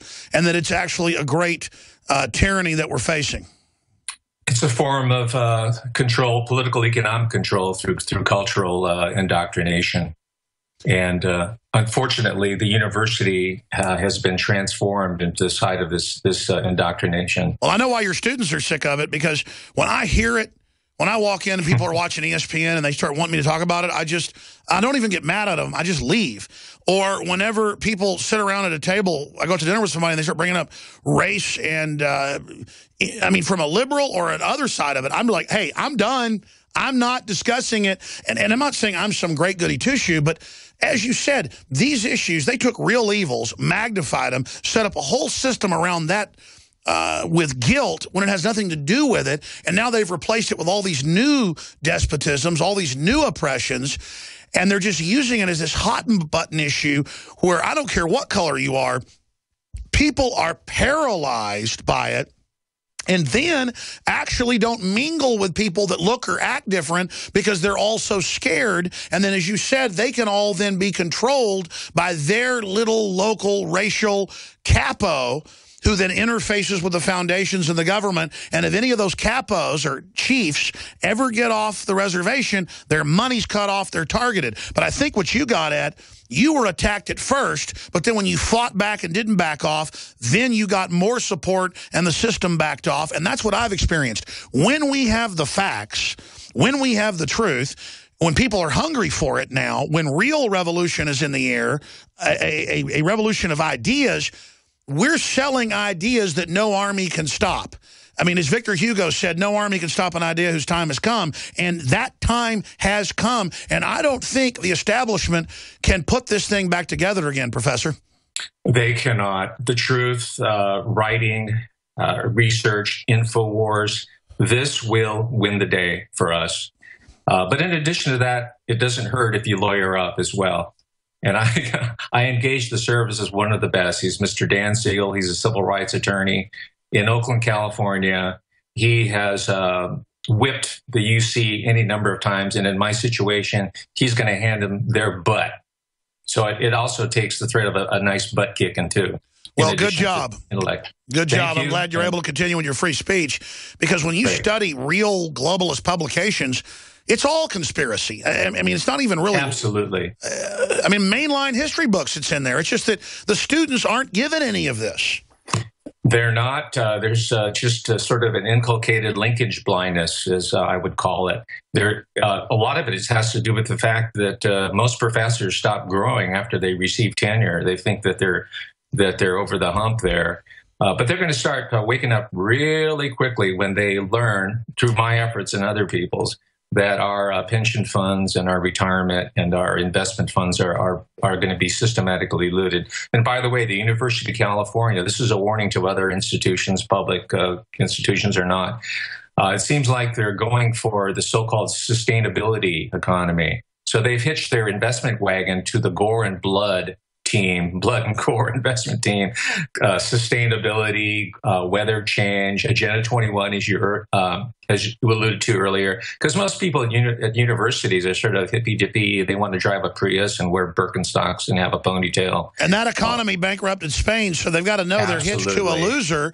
Yeah. And it's meant to lose. They don't want a real sustainable economy. No. They want the sexy austerity. I go to Whole Foods and half the magazines are, it's great to be poor now. It's so cool. But then meanwhile, Obama's flying around on Air Force One telling Africans they can't have cars or air conditioners. I mean, why not say you can have clean cars and clean air conditioners? I mean, it's just, they're teaching us it's not good to progress as a new dark age to stop the renaissance that threatens the monopoly of power. We're going to do two quick segments before Billy Corgan joins us with phone calls straight ahead. Pete, Eddie, Julio, Frank, Dr. Kelly, and others. Your calls are straight ahead on the other side of this break. I'm Alex Jones, prisonplanet.tv. All right, we got two short segments to take phone calls. Then Billy Corgan should be off his plane into his hotel soon. Try to get him on. Billy Corgan. Was he Corgan? Pete in Maryland, you're on the air with our guest. Go ahead. Oh, hey, it's an honor to speak with you, gentlemen. Dr. Hamamoto, do you foresee any top elitists like having a change of heart and like becoming whistleblowers, or are they too entrenched in their divide and conquer mindset? I don't think anybody is free of the possibility of conversion or coming to their senses. The story of Saul of Tarsus is quite instructive, right? As Alex mentioned earlier, he was basically a thug, a brute, an enforcer for the Pharisees, and he had a radical change of heart and spirit and mind. So yes, it's possible, and I'll go a little bit further than that. I foresee larger and larger numbers of defections from people as they feel their own self-interest being threatened. You're absolutely right. And look, it's easy to cheat. It's easy to divide people. That's why so many cultures do it. There's always going to be some element of manipulation. Nobody's perfect. But we're into a decadent cycle right now where it's so intense, and they're using high-tech media systems to do it, and it's so toxic to everybody. We have to have a cultural awakening to these tactics and then reject them, just like we rejected GMO or non-organic, and it will start new economies of truth, new economies of being honorable. A re-entry of the age of chivalry, but 2.0. Thank you, Pete. Great question. Eddie in Illinois, you're on the air with Professor Hamamoto. Yeah, how you doing, Alex? Good, brother. I just want to say real quick that I'm in the middle of changing my life, and I have a question. I bought the DNA Force and Oxy powder. I lost my job.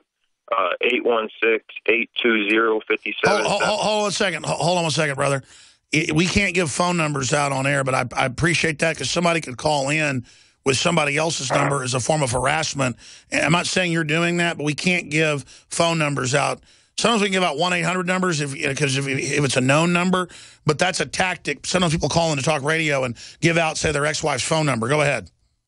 Oh, yeah. Sorry about that. I just want to say I am in the season of giving, in Illinois, they're saying you can't film the cops. It's going to be a felony. I'm getting ready to be evicted. I'm a very good person. I'm just wondering how I can, I pray to God. No, I hear you, brother. I hear you, and I appreciate your call. You could give out your email if you wanted people to contact you locally and have them work with you. What's your email? Well, he's gone. You're going to see that as the economy collapses and more people can't get a job and are kicked off their unemployment. You're going to see more of that desperation. We have 50 million people roughly on food stamps. Imagine 50 million people a day lined up at soup kitchens. That would really expose what this economy's been converted to, Professor. Absolutely, and those numbers are rising. They're beginning to affect the middle class. And with the lowering of immigration barriers, you're going to see a lot of professionals in the IT business and computer science and engineering affected by foreign workers that people like Mark Zuckerberg and Bill Gates want to have and bring in to take their jobs away. And then that gets rid of one of the only first world countries, which then there's no point for the third world to run here. It's a giant sinking, it's a giant race to the bottom, as Ross Perot warned us. We'll be back in 70 seconds, and we'll talk to Frank, Dr. Kelly, Edward, and others. Stay with us. Billy Corgan is in his hotel room. He'll be on with us in the next segment. Billy Corgan. We're taking phone calls right now. We're going to go to Frank in North Carolina. You're on the air with Professor Hamamoto. Go ahead, Frank. Yes, Professor, I just wanted to lay out a quick 10-year observation, and then I would really value your opinion. I'd like to ask you a question. I'm sure you'll have a good, interesting response. But I figure you're probably more intelligent, more informed than 99% of the people I come into contact with in any given year here in my area of the country. Now, I keep seeing these headlines of the CIA justifying torture based on the 9/11 attacks. And I hear all these people calling into all these talk shows in my area, mostly saying that they agree with a policy of torture because of 9/11 and all that. Now, I know that 9/11 was, I guess just for the purposes of brevity here, an inside job. And I hear from people, insiders like Dr. Steve Pachinik, that say that overwhelmingly the American people do not believe the official story of the 9/11 attacks. And I just keep wondering, I've been awake for 10 years. Where are all these people? You're listening to niche, fake right-wing radio where people just regurgitate talking points, the same cult as Democrats do. And so that's why you have pockets of this in many areas of the country, as you have pockets that are really awake. I'd say 30% are really wise to what's going on. Another 20% knows something. And about half the public just doesn't care. But still, that type of percentage is huge. Let's get the professor's take on that. I'm skeptical of the numbers that are being produced there about supposedly the majority of American people being in favor of torture. I was perhaps trying to attribute this hype to these trolls that call into these programs. You notice these individuals who are pro-torture do not call into the Alex Jones show. I don't hear them calling into Savage Nation. There are all these small, really local television and radio programs that court this very small constituency, and it's still very difficult for me to wrap my mind around any notion that most Americans who are good and moral individuals, by and large, would accept the abuse, the humiliation, the torture of human beings. I think most of them are like Joe Biggs, who quite poignantly talked about the screams, and then the weeping, and then the silence that followed, and that progression. That's deeply affecting to most human beings, but perhaps I'm underestimating. Well, sure, and plus intellectually, it destroys the judicial system.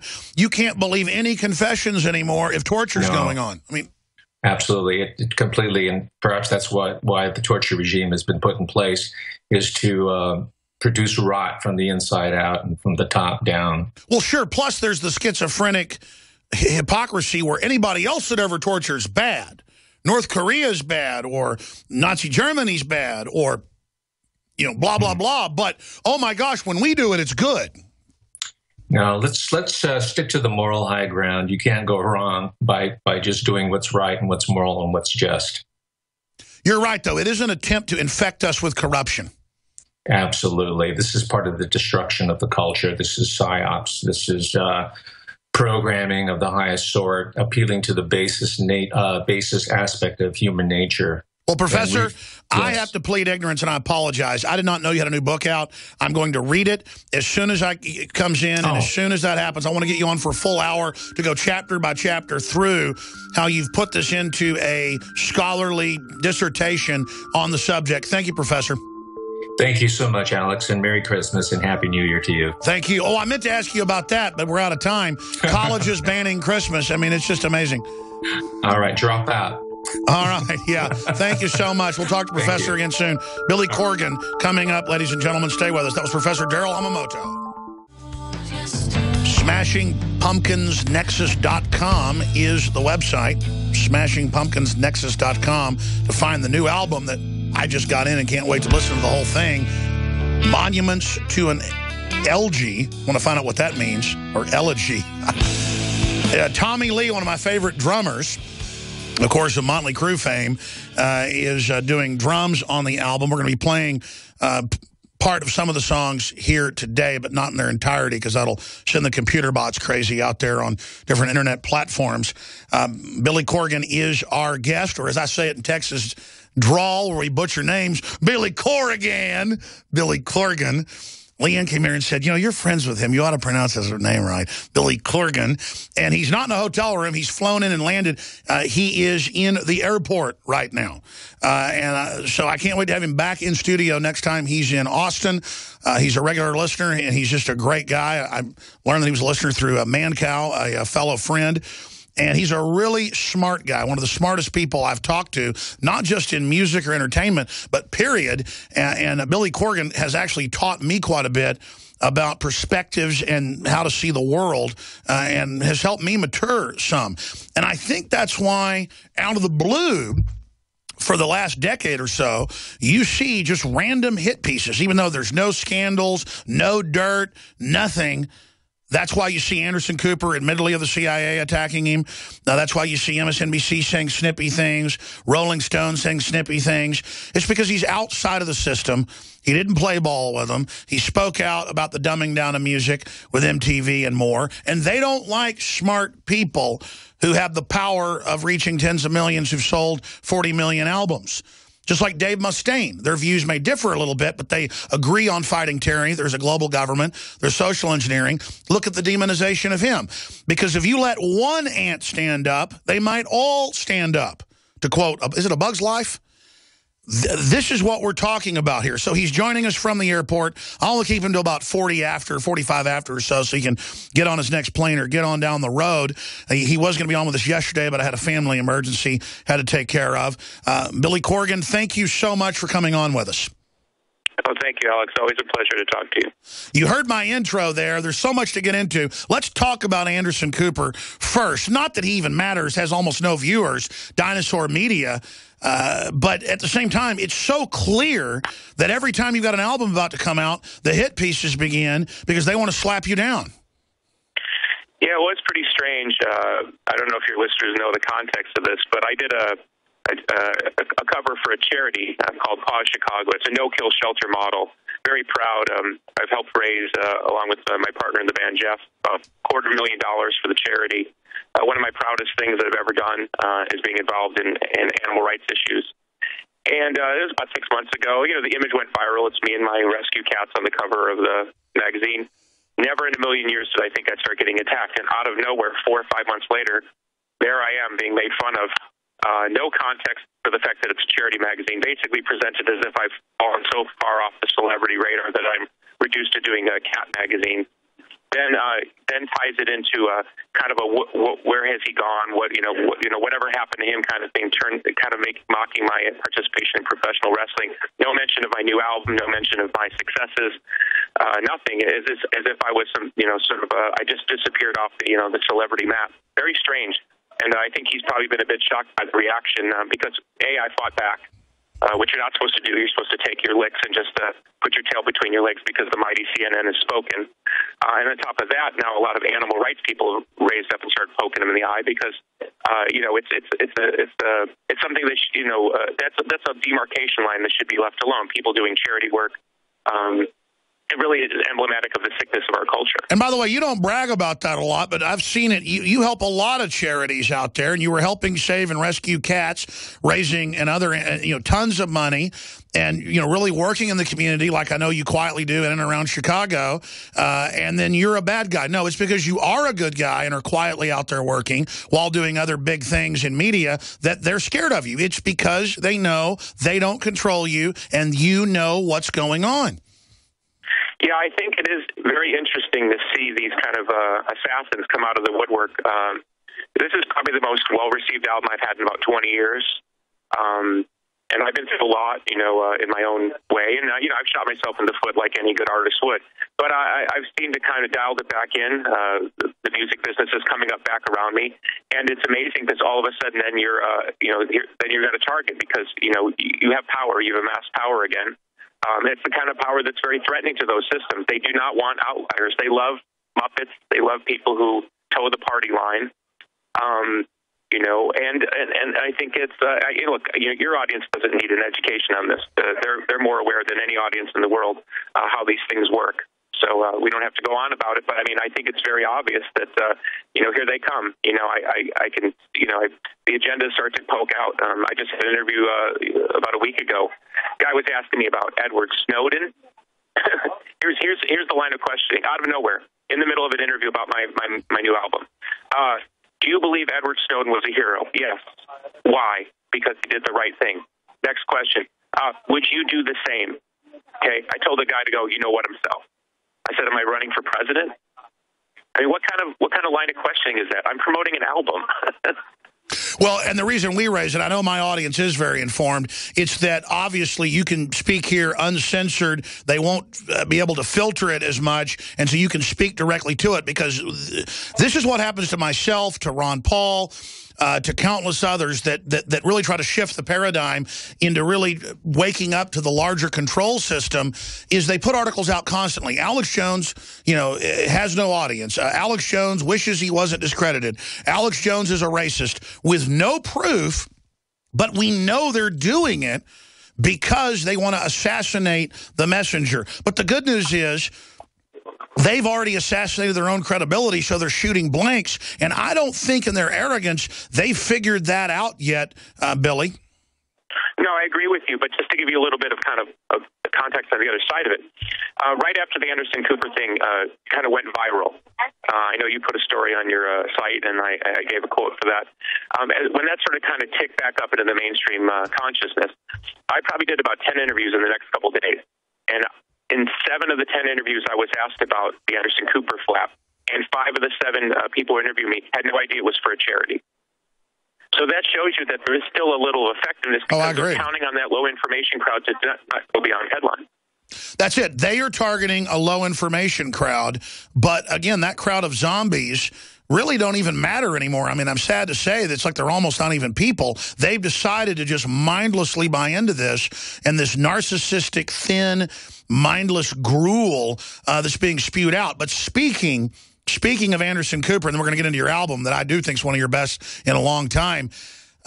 Speaking of Anderson Cooper, he really is a CIA guy. He really was in the CIA, not just an intern. He really is the grandson of one of the biggest dynasties in the country. What is it, the Astors? So he's a little rich kid, given everything he's got. He's failed. He has some of the worst ratings on CNN. So I would feel good, Billy, to have this joke, this failure that was given everything. I mean, you came from nowhere. I came from nowhere. He was given everything. He's the opposite of Americana. I think what's interesting, because to me, I try to stay out of the personal side of it, although I did say the other day I wasn't born with a silver spoon up my arse like he was. I think it's very interesting that there is a level of arrogance here. That crowd, whatever that crowd is, and I've hung with them. I've been in those rooms, and so have you. I've been to those parties, and so have you. That crowd really thinks they can sort of flick us off their shoulder anytime they want. And what they don't realize is that people like you and me, we're just symbols of a much greater conversation. They don't understand that a vast part of our country is waking up, is breaking this hypnosis, this grip of hypnosis, and they can't see it. They literally can't see it. They do not think, they literally think they can just double down, triple down on these narratives and these false paradigms, and the public's just going to keep lapping them up. And I think as we see from recent events, people are starting to sort of question the narratives, and you see the media, those old world medias, doubling, triple, quadrupling down on false storylines because they literally don't have a B plan. I agree with you, and just the beginning of the questioning is the beginning of the end, because as soon as you question, you're no longer only in that narrow, low-information media system. You now discover the wider world. You come out of Plato's cave, and it's game over. That is such an incredibly exciting thing. You know, I think one of your songs in the last album or the album before was about the world on fire, and the lyrics really spoke to this. I remember we were talking like 6 years ago, and you were saying, you know, you can clearly see crisis after crisis coming, which is now here, but that out of that, we really could see a new renaissance. I think I get the sense from talking to my friends and family, and I'm sure, you know, many of your listeners, of course, which I'm one of, those conversations that we had around the dinner table 7 years ago, which were really difficult conversations to have, and people would just throw their hands up and say, you're crazy. Now people are listening. And just the fact that you're even able to sit at that table and have those conversations and be able to back it up with statistics and people, you know, the failure of this particular administration, the lying that goes on, and the fact that there's this greater divide between the public that's awake and the public that's asleep. I mean, those that are asleep really must want to be asleep, because, I mean, how could you not be eyes open at this point? That's right. How could you not be eyes open at this point? And his mother was a Vanderbilt, the heir of the entire Vanderbilt fortune, not a Astor, but it doesn't matter. They're interrelated. And again, nothing wrong with being the last male heir of one of the biggest robber baron, horrible dynasties. It's just, give us a break, Anderson Cooper, because I don't even get into fighting with these personalities. But at the same time, I think it's important to not just respond and say, hey, I'm helping a cat charity, leave me alone. Don't try to make me, you know, look like a has-been when I'm not. Everybody knows that you've been popular all along, and you've had big resurgences. I mean, it's just a joke. I mean, you've sold 40 million albums. Anderson Cooper is on a failed network that's converting to cooking shows. So I'm not being nasty. It's just they are dancing on their own graves when you are just having the courage to express what's already there. And as you said, we're like little tips of icebergs sticking up, or little focal points, as Ron Paul always says. I mean, we're nothing. We are just like everybody else that is trying to find out what the hell is really going on. I can't disagree with you, and I think there's a democratization there in the way that we're all communicating. And, you know, thank God for people like you for building these new systems by which we're sharing information. And, you know, we're building up our own networks of communication. I mean, basically, I would argue we're past the tipping point, and now it's just how is this all going to play out? And as you've been predicting for I don't know how many years, now we're seeing the rolling out of this next wave of control and propaganda. But the fact of the matter is that everyone's so prepared and has been sort of mentally prepared for what's coming. I just want to point out one small thing, because I think it's important in the context of the conversation we're having. You know, when President Obama was elected, that night I went on stage and I knew I was already listening to you. I was kind of like half awake, let's put it. And I went on stage and I said, let's hope this is the sign that things are going to go in the right direction. And you actually ran a piece, and we didn't know each other then. You did a piece kind of mocking me or being another celebrity sort of drinking the Kool-Aid. And I was thinking back to that time. I wasn't offended by the piece. I thought it was kind of funny. But I remember thinking back to the time where I was in my own kind of awakening. And, you know, we have to remember, those of us that are awake, there are so many people they're in that horrible moment of like, wow, if this stuff is true, what do I do? And we see that more and more now. You see people waking up, and it's really shocking to them that they've been given a lie sort of all along. And as you sit in bars and, you know, around coffee houses and talk to people about what's really going on, you can see that it's not so much that they don't know that something's happening; they just don't know what to do about it. So we have to continue to prepare the way. And you know, this is not some begging appeal, you know, to be supported as an artist. But what I would say to everybody is the artists, in many ways, are some of the most dangerous people in the world, because we have that street credibility to go out and sing some gospel. And that's what makes me dangerous, is once my career starts rolling in the right direction again, well, here I come, because, well, how is it possible? I mean, they've tried to kill me how many times? And, you know, the Anderson Cooper is just a small example, getting kicked in the shin. And so it really helps, and I'm not begging for my own self, but please support artists, support free voices, support people like Alex to keep speaking out to. And it does require material support. Like, I'm a supporter of what you're doing with InfoWars Life, right? Is that what it's called? Absolutely. You know, Billy, I want to shift gears and talk about this more deeply because, and I use this analogy too much, I apologize, but it's so accurate, I use it. 20 years ago, you couldn't find organic food anywhere. It was very expensive if you could because there was no market. As people began to demand it, it grew the market, prices went down. It's now displacing all the garbage. It's displacing the high fructose corn syrup. They're taking it out of Hershey's. We're taking it out of Heinz. Now, look, there's still some fake organic. There's still problems. The point is we demanded quality. The market changed. And exactly, if people go out and support independent artists that are speaking out against tyranny, that's great music as well, and buy your album at smashingpumpkinsnexus.com and then play it for friends and then ask that it be played on the radio or share it with their friends, that's how you bring the system down. You've got to go further and decide you want to promote cultures of liberty. I can't tell you historically how many kings, how many corrupt dynasties were brought down by a jester telling jokes that became viral in ancient times, or by the local band, or even one guy with his, they didn't even have guitars back then, you know, one guy with his little mandolin or whatever, singing songs about the corrupt nobility. That would change it. So a song or an idea that isn't in the hands of the system could bring them down, and that's why they target people like you. Yeah, look, there was a reason the CIA was, spying on John Lennon. At that point in time, he was probably the most dangerous artist in the world. They killed him, too. Well, I can't speak to that, but I'll say this much. If you look at the power that rock and roll had in the 70s, vis-a-vis the power that rock and roll has now, I think there's been a concerted effort to drain those systems of their power because it's just too radical. It's just too dangerous. And there's when you have the power of a John Lennon or a Bob Marley, and they can literally have one song that will change the consciousness of the world and get people to look at something different. And I would point, and I'm saying this from a very specific point of view. Look at the lack of political music in the world right now, and compare that to the 1960s.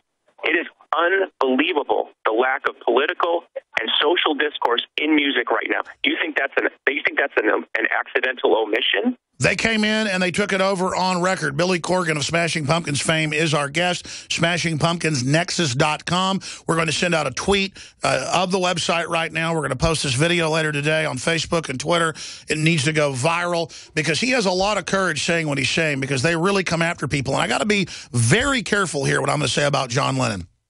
But they made a film 6-7 years ago that won a bunch of awards that had the declassified documents where Strom Thurmond, the senator, and others said, we want him taken out. We know the suspicious way he was killed. I'm just going to stop right there. But I've talked to the highest level people and been told stuff about what really went on and then what happened to them afterwards and everything. And I can tell you, the FBI and the CIA killed John Lennon. And then they went on a campaign to cover up what they did with their patsy. And so that's why when we talk about this, folks, it's very dangerous. I mean, so we're not saying, hey, we're heroes here. We're just saying, realize this isn't just your regular, shuck and jive on CNN. I mean, we're really laying it out here. I think what's kind of funny about the modern life is I don't think they have to kill you anymore. I think they just digitally kill you. That's right. You know what I mean? If anything, you're almost better as a sort of living effigy. Which is why I think some of these people come out of the woodwork to try to split my throat. I mean, criticize me as an artist, that's fine. There's plenty to criticize. But if you look at a lot of the subtext of the things that are written about an artist like me, it has a lot of times it gets in a lot of sort of false narratives, moral equivalencies that have nothing to do with music or art or love or people's lives. You just said it. You just said it. They create straw men that aren't Alex Jones or Billy Corgan, and then they attribute things we didn't say.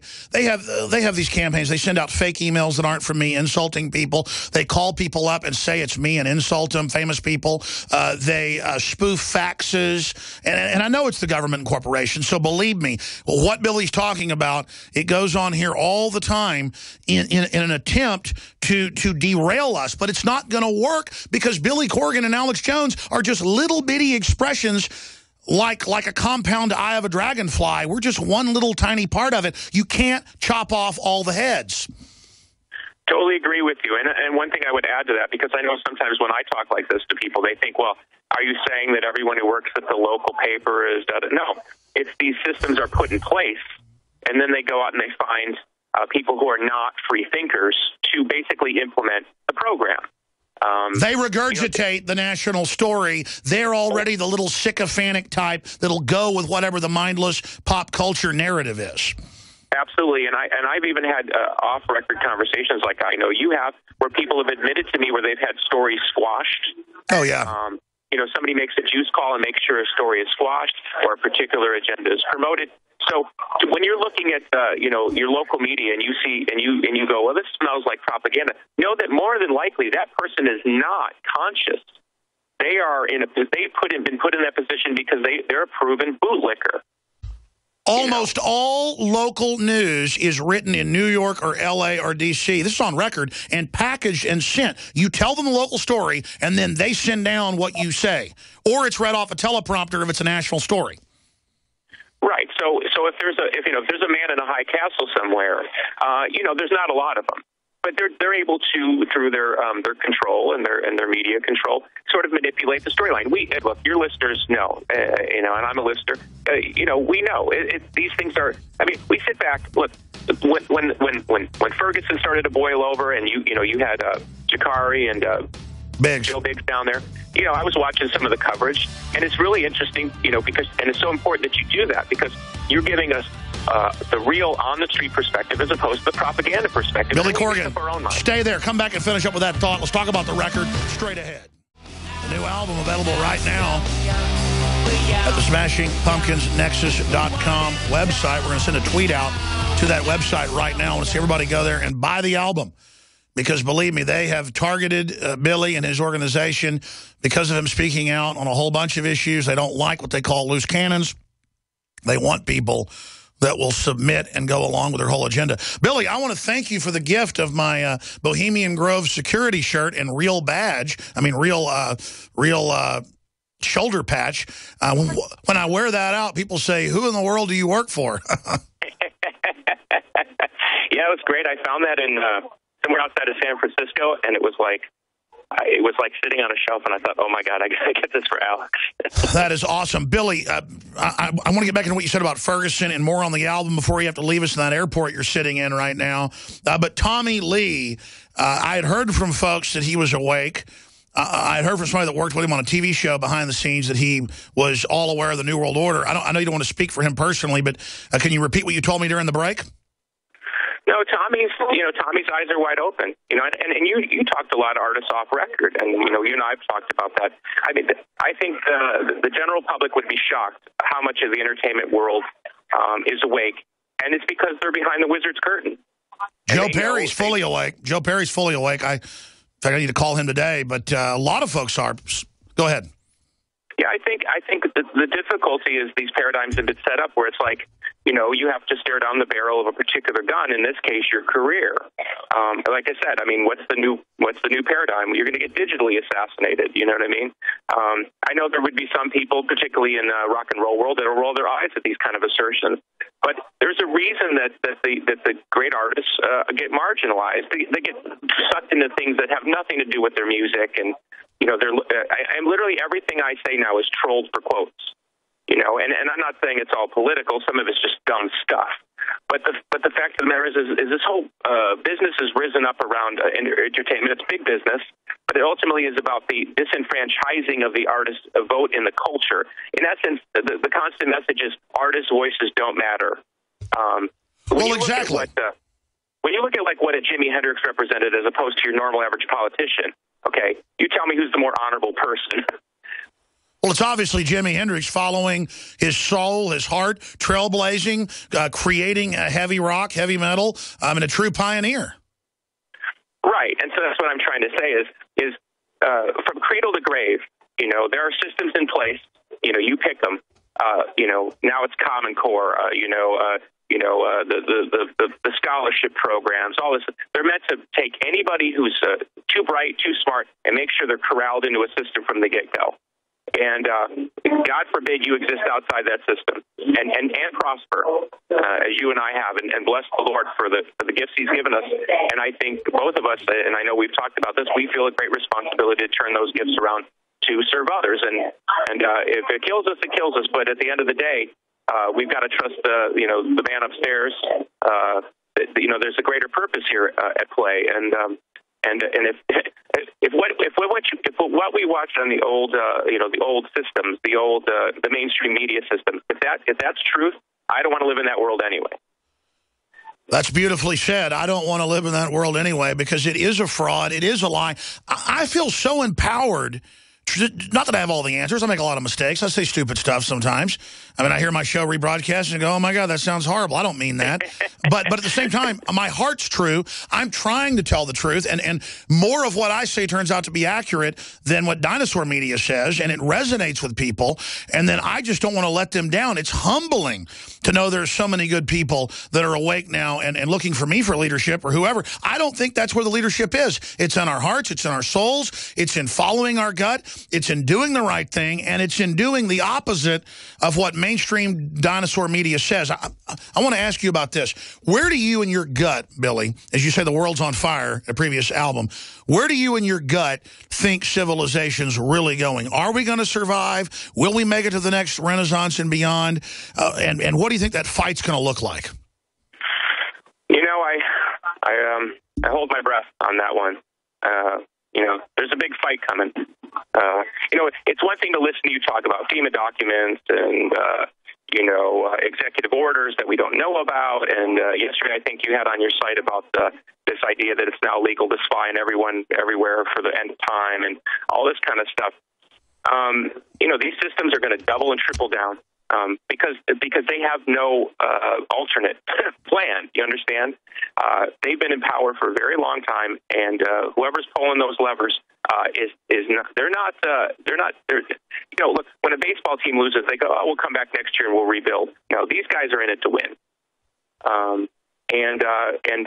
Sometimes when I'm sitting around a table and your name comes up, or I say some things that I've learned through you and through other people, they get into kind of games about accuracy. Like, well, how can you know that that's true? And all I got to say again and again is like, look, come on, something's off here. Something's wrong. And people like you, people like me, we don't have to be accurate.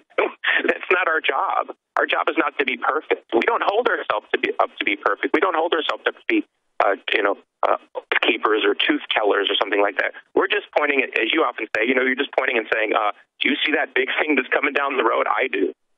Exactly. And they say, well, what exactly is it? How do we know your eyes are authorized to say that's a juggernaut with fire shooting out of it, out of Road Warrior? And I'm like, well, I came by another village. They said something that looked like that blew it up. So that thing looks scary. What are we going to do about it? And again, I would recommend anybody the same thing. And I'm sorry, the collective world that's awake. Let's extend it even beyond your audience. We don't have to be right. We don't have to be accurate. We know what wrong is. We know what wrong is, and we know a lot of what's going on is wrong. Well, sure, they have this fake moral authority where accuracy in media, or where Media Matters, remember the White House, or where they have that truth detector site, or Snopes, run by a couple in an apartment. They sit on the mountain and they say what reality is. And I mean, anybody that starts telling you they have a corner on reality, well, that's who you really got to watch. Hey, if we reach a point as a race where we do not grieve the loss of every child, I don't care what color, I don't care where they're from. You know what I mean? If we don't grieve the loss of every child, that's an indictment of us. And we've got to be protesting for every child, every situation. We need to have moral outrage where there's injustice everywhere. And then when we see agendas at play, we have to step back and say, why is this more important than everything else? We have to grieve for all of these things. We have to grieve for the GMOs. We have to grieve for the chemtrails. We have to grieve for all this crap that we have to face down. And we have to pull together. That's what I mean. We don't have to be right. We don't have to be right. We just have to know. As long as we know, that's the power. I'm blessed to be one voice in the wilderness, at least a free thinker. There are times where it's very difficult in a musical life to struggle, where the numbers don't add up and you don't get the advantage that you think you should get, and all these things. And those are those hard days where you got to stare in the mirror and say, would I rather be on my knees, subjugated to some system that would ask me to be a robot, muppet, something, or would I rather be a free thinker? And that's what I would say. I'm proud to be a free thinker. And if that means what it means, you know, a half full hall somewhere, that's what it means. Because I can't go down any other way. Well, you know my favorite quote by Mark Twain, he had a lot of great ones. In the beginning, a patriot is a scarce man, hated, feared, and scorned. But in time, when his cause succeeds, the timid join him. Then it costs nothing to be a patriot. I was on over 100 radio stations. It was just unheard of when I was like, 26, 27 years old, and 9/11 happened. And it was just unheard of. And I was on 100 stations, small mom and pop, some of them, but high ratings. And I was growing. And then the towers got blown up. And I said, no, the government's clearly involved. And those stations all called, most of them. They said, we're going to turn you off next week. Or we're going to turn you off next month when the contract's up. They're using monthly contracts. If you don't stop it right now. And you know what? I didn't feel bad at all when Ted Anderson came in and he said, all these stations are turning you off. You just lost 10 today. They're warning you. You got to stop now. And I said, Ted, I just can't stop. And it's the truth. And he said, I really respect that, Alex. He goes, fine. You know, you have a place here on the network. We're going to lose at the network at that time millions of dollars over the years. And back then I was making hardly any money. And he said, you would get that. But he goes, I respect that.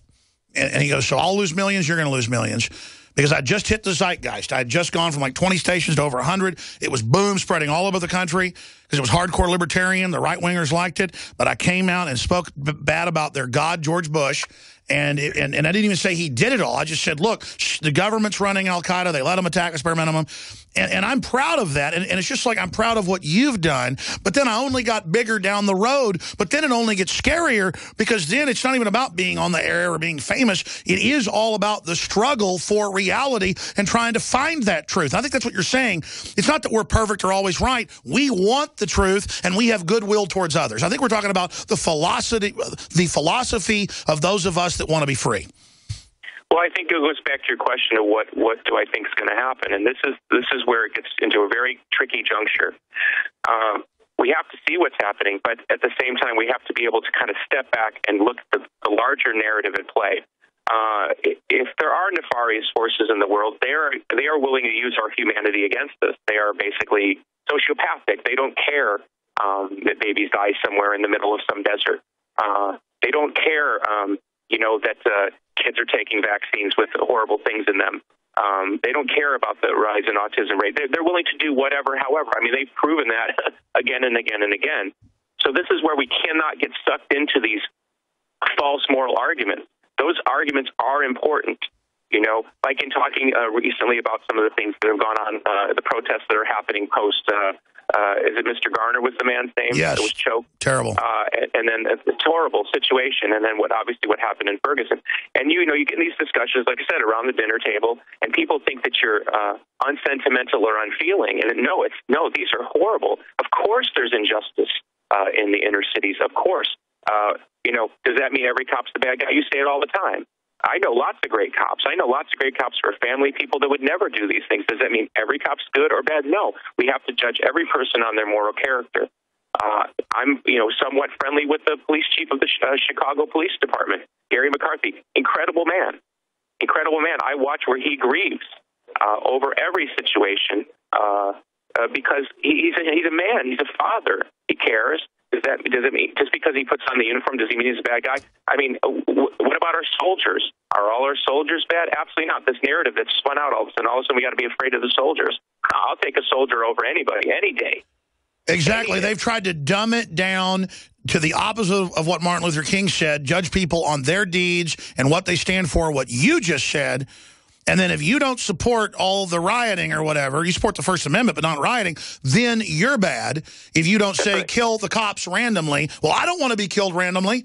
I don't want to see the blacks killed just because they're black or whites killed. I mean, it just comes down to civilization and basic common sense. Now, Billy, let's talk about your album. We just downloaded it the other day from your site, smashingpumpkinsnexus.com. I can't wait to listen to the whole thing. And I'm not just saying this. I love all your albums. And I really love your old stuff. This has a lot of the old sound, but even better lyrics. I think this is almost like classic Smashing Pumpkins 2.0. Everybody should go there. How do people get the record? You know, it's on all the typical Illuminati systems. It's easy to find. That's not the issue. But thank you so much for that. Well, sure. I mean, it's in the stores. It's on CD. It's downloaded at iTunes. Folks can go find those links at smashingpumpkinsnexus.com. How do people support you? I guess they come to the big shows. They spread the word. I mean, how do they do that? You know, that's a difficult one because there is the commerce, which is important. But honestly, it's more the street cachet. And that's what I'm saying is, if not me, please find artists that you support, retweet them, share them with your friends. The artists are the bulwark. There's a reason most totalitarian regimes kill the artists second. Of course. They kill the weakest first, and then they go after the strongest, which are the artists, because they are the X factor. They are the voice in the wilderness that can point out the obvious, like, hey, look at that over there, you know, and they can do it in a very clever way. You know, if Jesus spoke in parables, so can we. And it's very powerful. Music, as you know, penetrates, like, you know, typical stuff, which is why I'm able to go to countries where people don't even speak English and play music and communicate. It's music of the heart. Sure. And I'm blessed to, you know, 25 plus years here and going, still strong. Billy Corgan. Stronger than ever. Billy Corgan's our guest, smashingpumpkinsnexus.com. Retweet that, put it on Facebook, folks. The establishment's scared of him, and anybody the system's scared of, you better know we need to get behind, because they promote terrorist groups, they fund Al-Qaeda, they fund all these radical groups, they get caught funding the Klan, they get caught funding radical racist black groups. They want us all killing each other, just like one of the singers that, you know, he just mentioned from Jamaica said they want to see us go on killing one another, top ranking. And that's, of course, Bob Marley. We're almost out of time. I'm going to let you go so you can get that plane or get on down the road, Billy. I hope you'll come down to Austin soon and come in studio. Maybe I'll come up and see you in Chicago. But I really know your interviews here resonate with everybody. Again, one more time, the new album. Tell us what the name of the album means, Monuments to an Elegy. What's that mean? Oh, I don't know, Alex. These things come out of my brain sideways. I don't know. Well, it sounds cool. I'm just wondering if there was some inside baseball to that.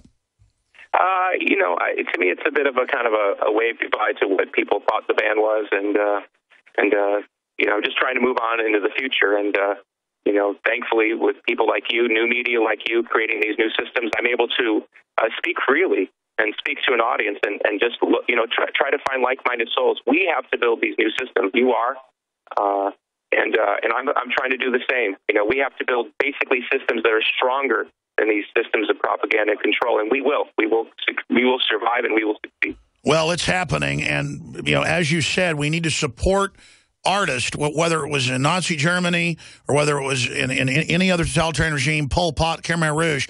They would kill 95% of the artists, even ones that served them. They didn't like having them around. They were scared of them because that beauty, that touching people through music, through art, through images, that communication of archetypes that artists have innately. You don't even know what you're doing. You just do it, and it reaches people. They are scared of that, and that's what the tyrants are, is little men behind the curtain who want to run the whole show and really, I guess, don't feel loved or liked. They feel rejected, so they want to dominate. Billy, I'll say bye to you during the break. 20-second final comment. Just God bless everyone. Just keep fighting. Keep the faith. I got to say, the new album is amazing. It sounds like old stuff you've done, but stuff I've never heard before. I mean, as you said, you've gone to the next level with the new album, and a Monument to Elegy available at smashingpumpkinsnexus.com. I'm going to stop it right there. I get in a goofy mood sometimes. I was telling Buckley earlier, I had 1 cup of coffee this morning, but I worked out for like an hour and a half doing deadlifts and heavy weight.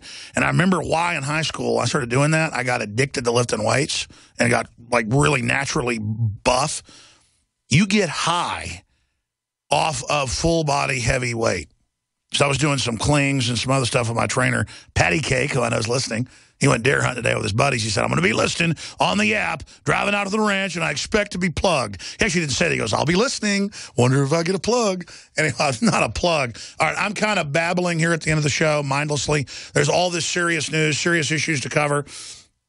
I will be back this Sunday, Lord willing, live, 4 to 6 p.m. Central Standard Time. I want to thank David Knight for doing a great job yesterday with the transmission. Again, we've had family illnesses, family stuff the last year. When it rains, it pours. And if I miss any days next week, I'm not on vacation. I'm going to take off a few days around Christmas. But I'll probably be here next week. We're going to see into that. But there's a lot of stuff going on.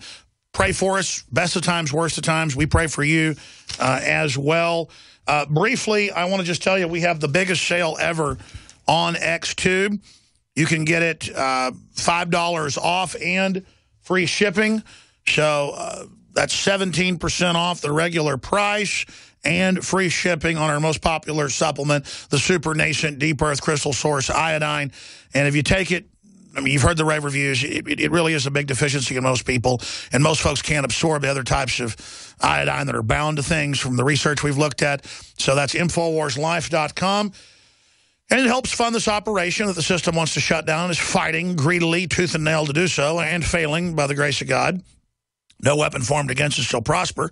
If it is in the big universal combine that not happen.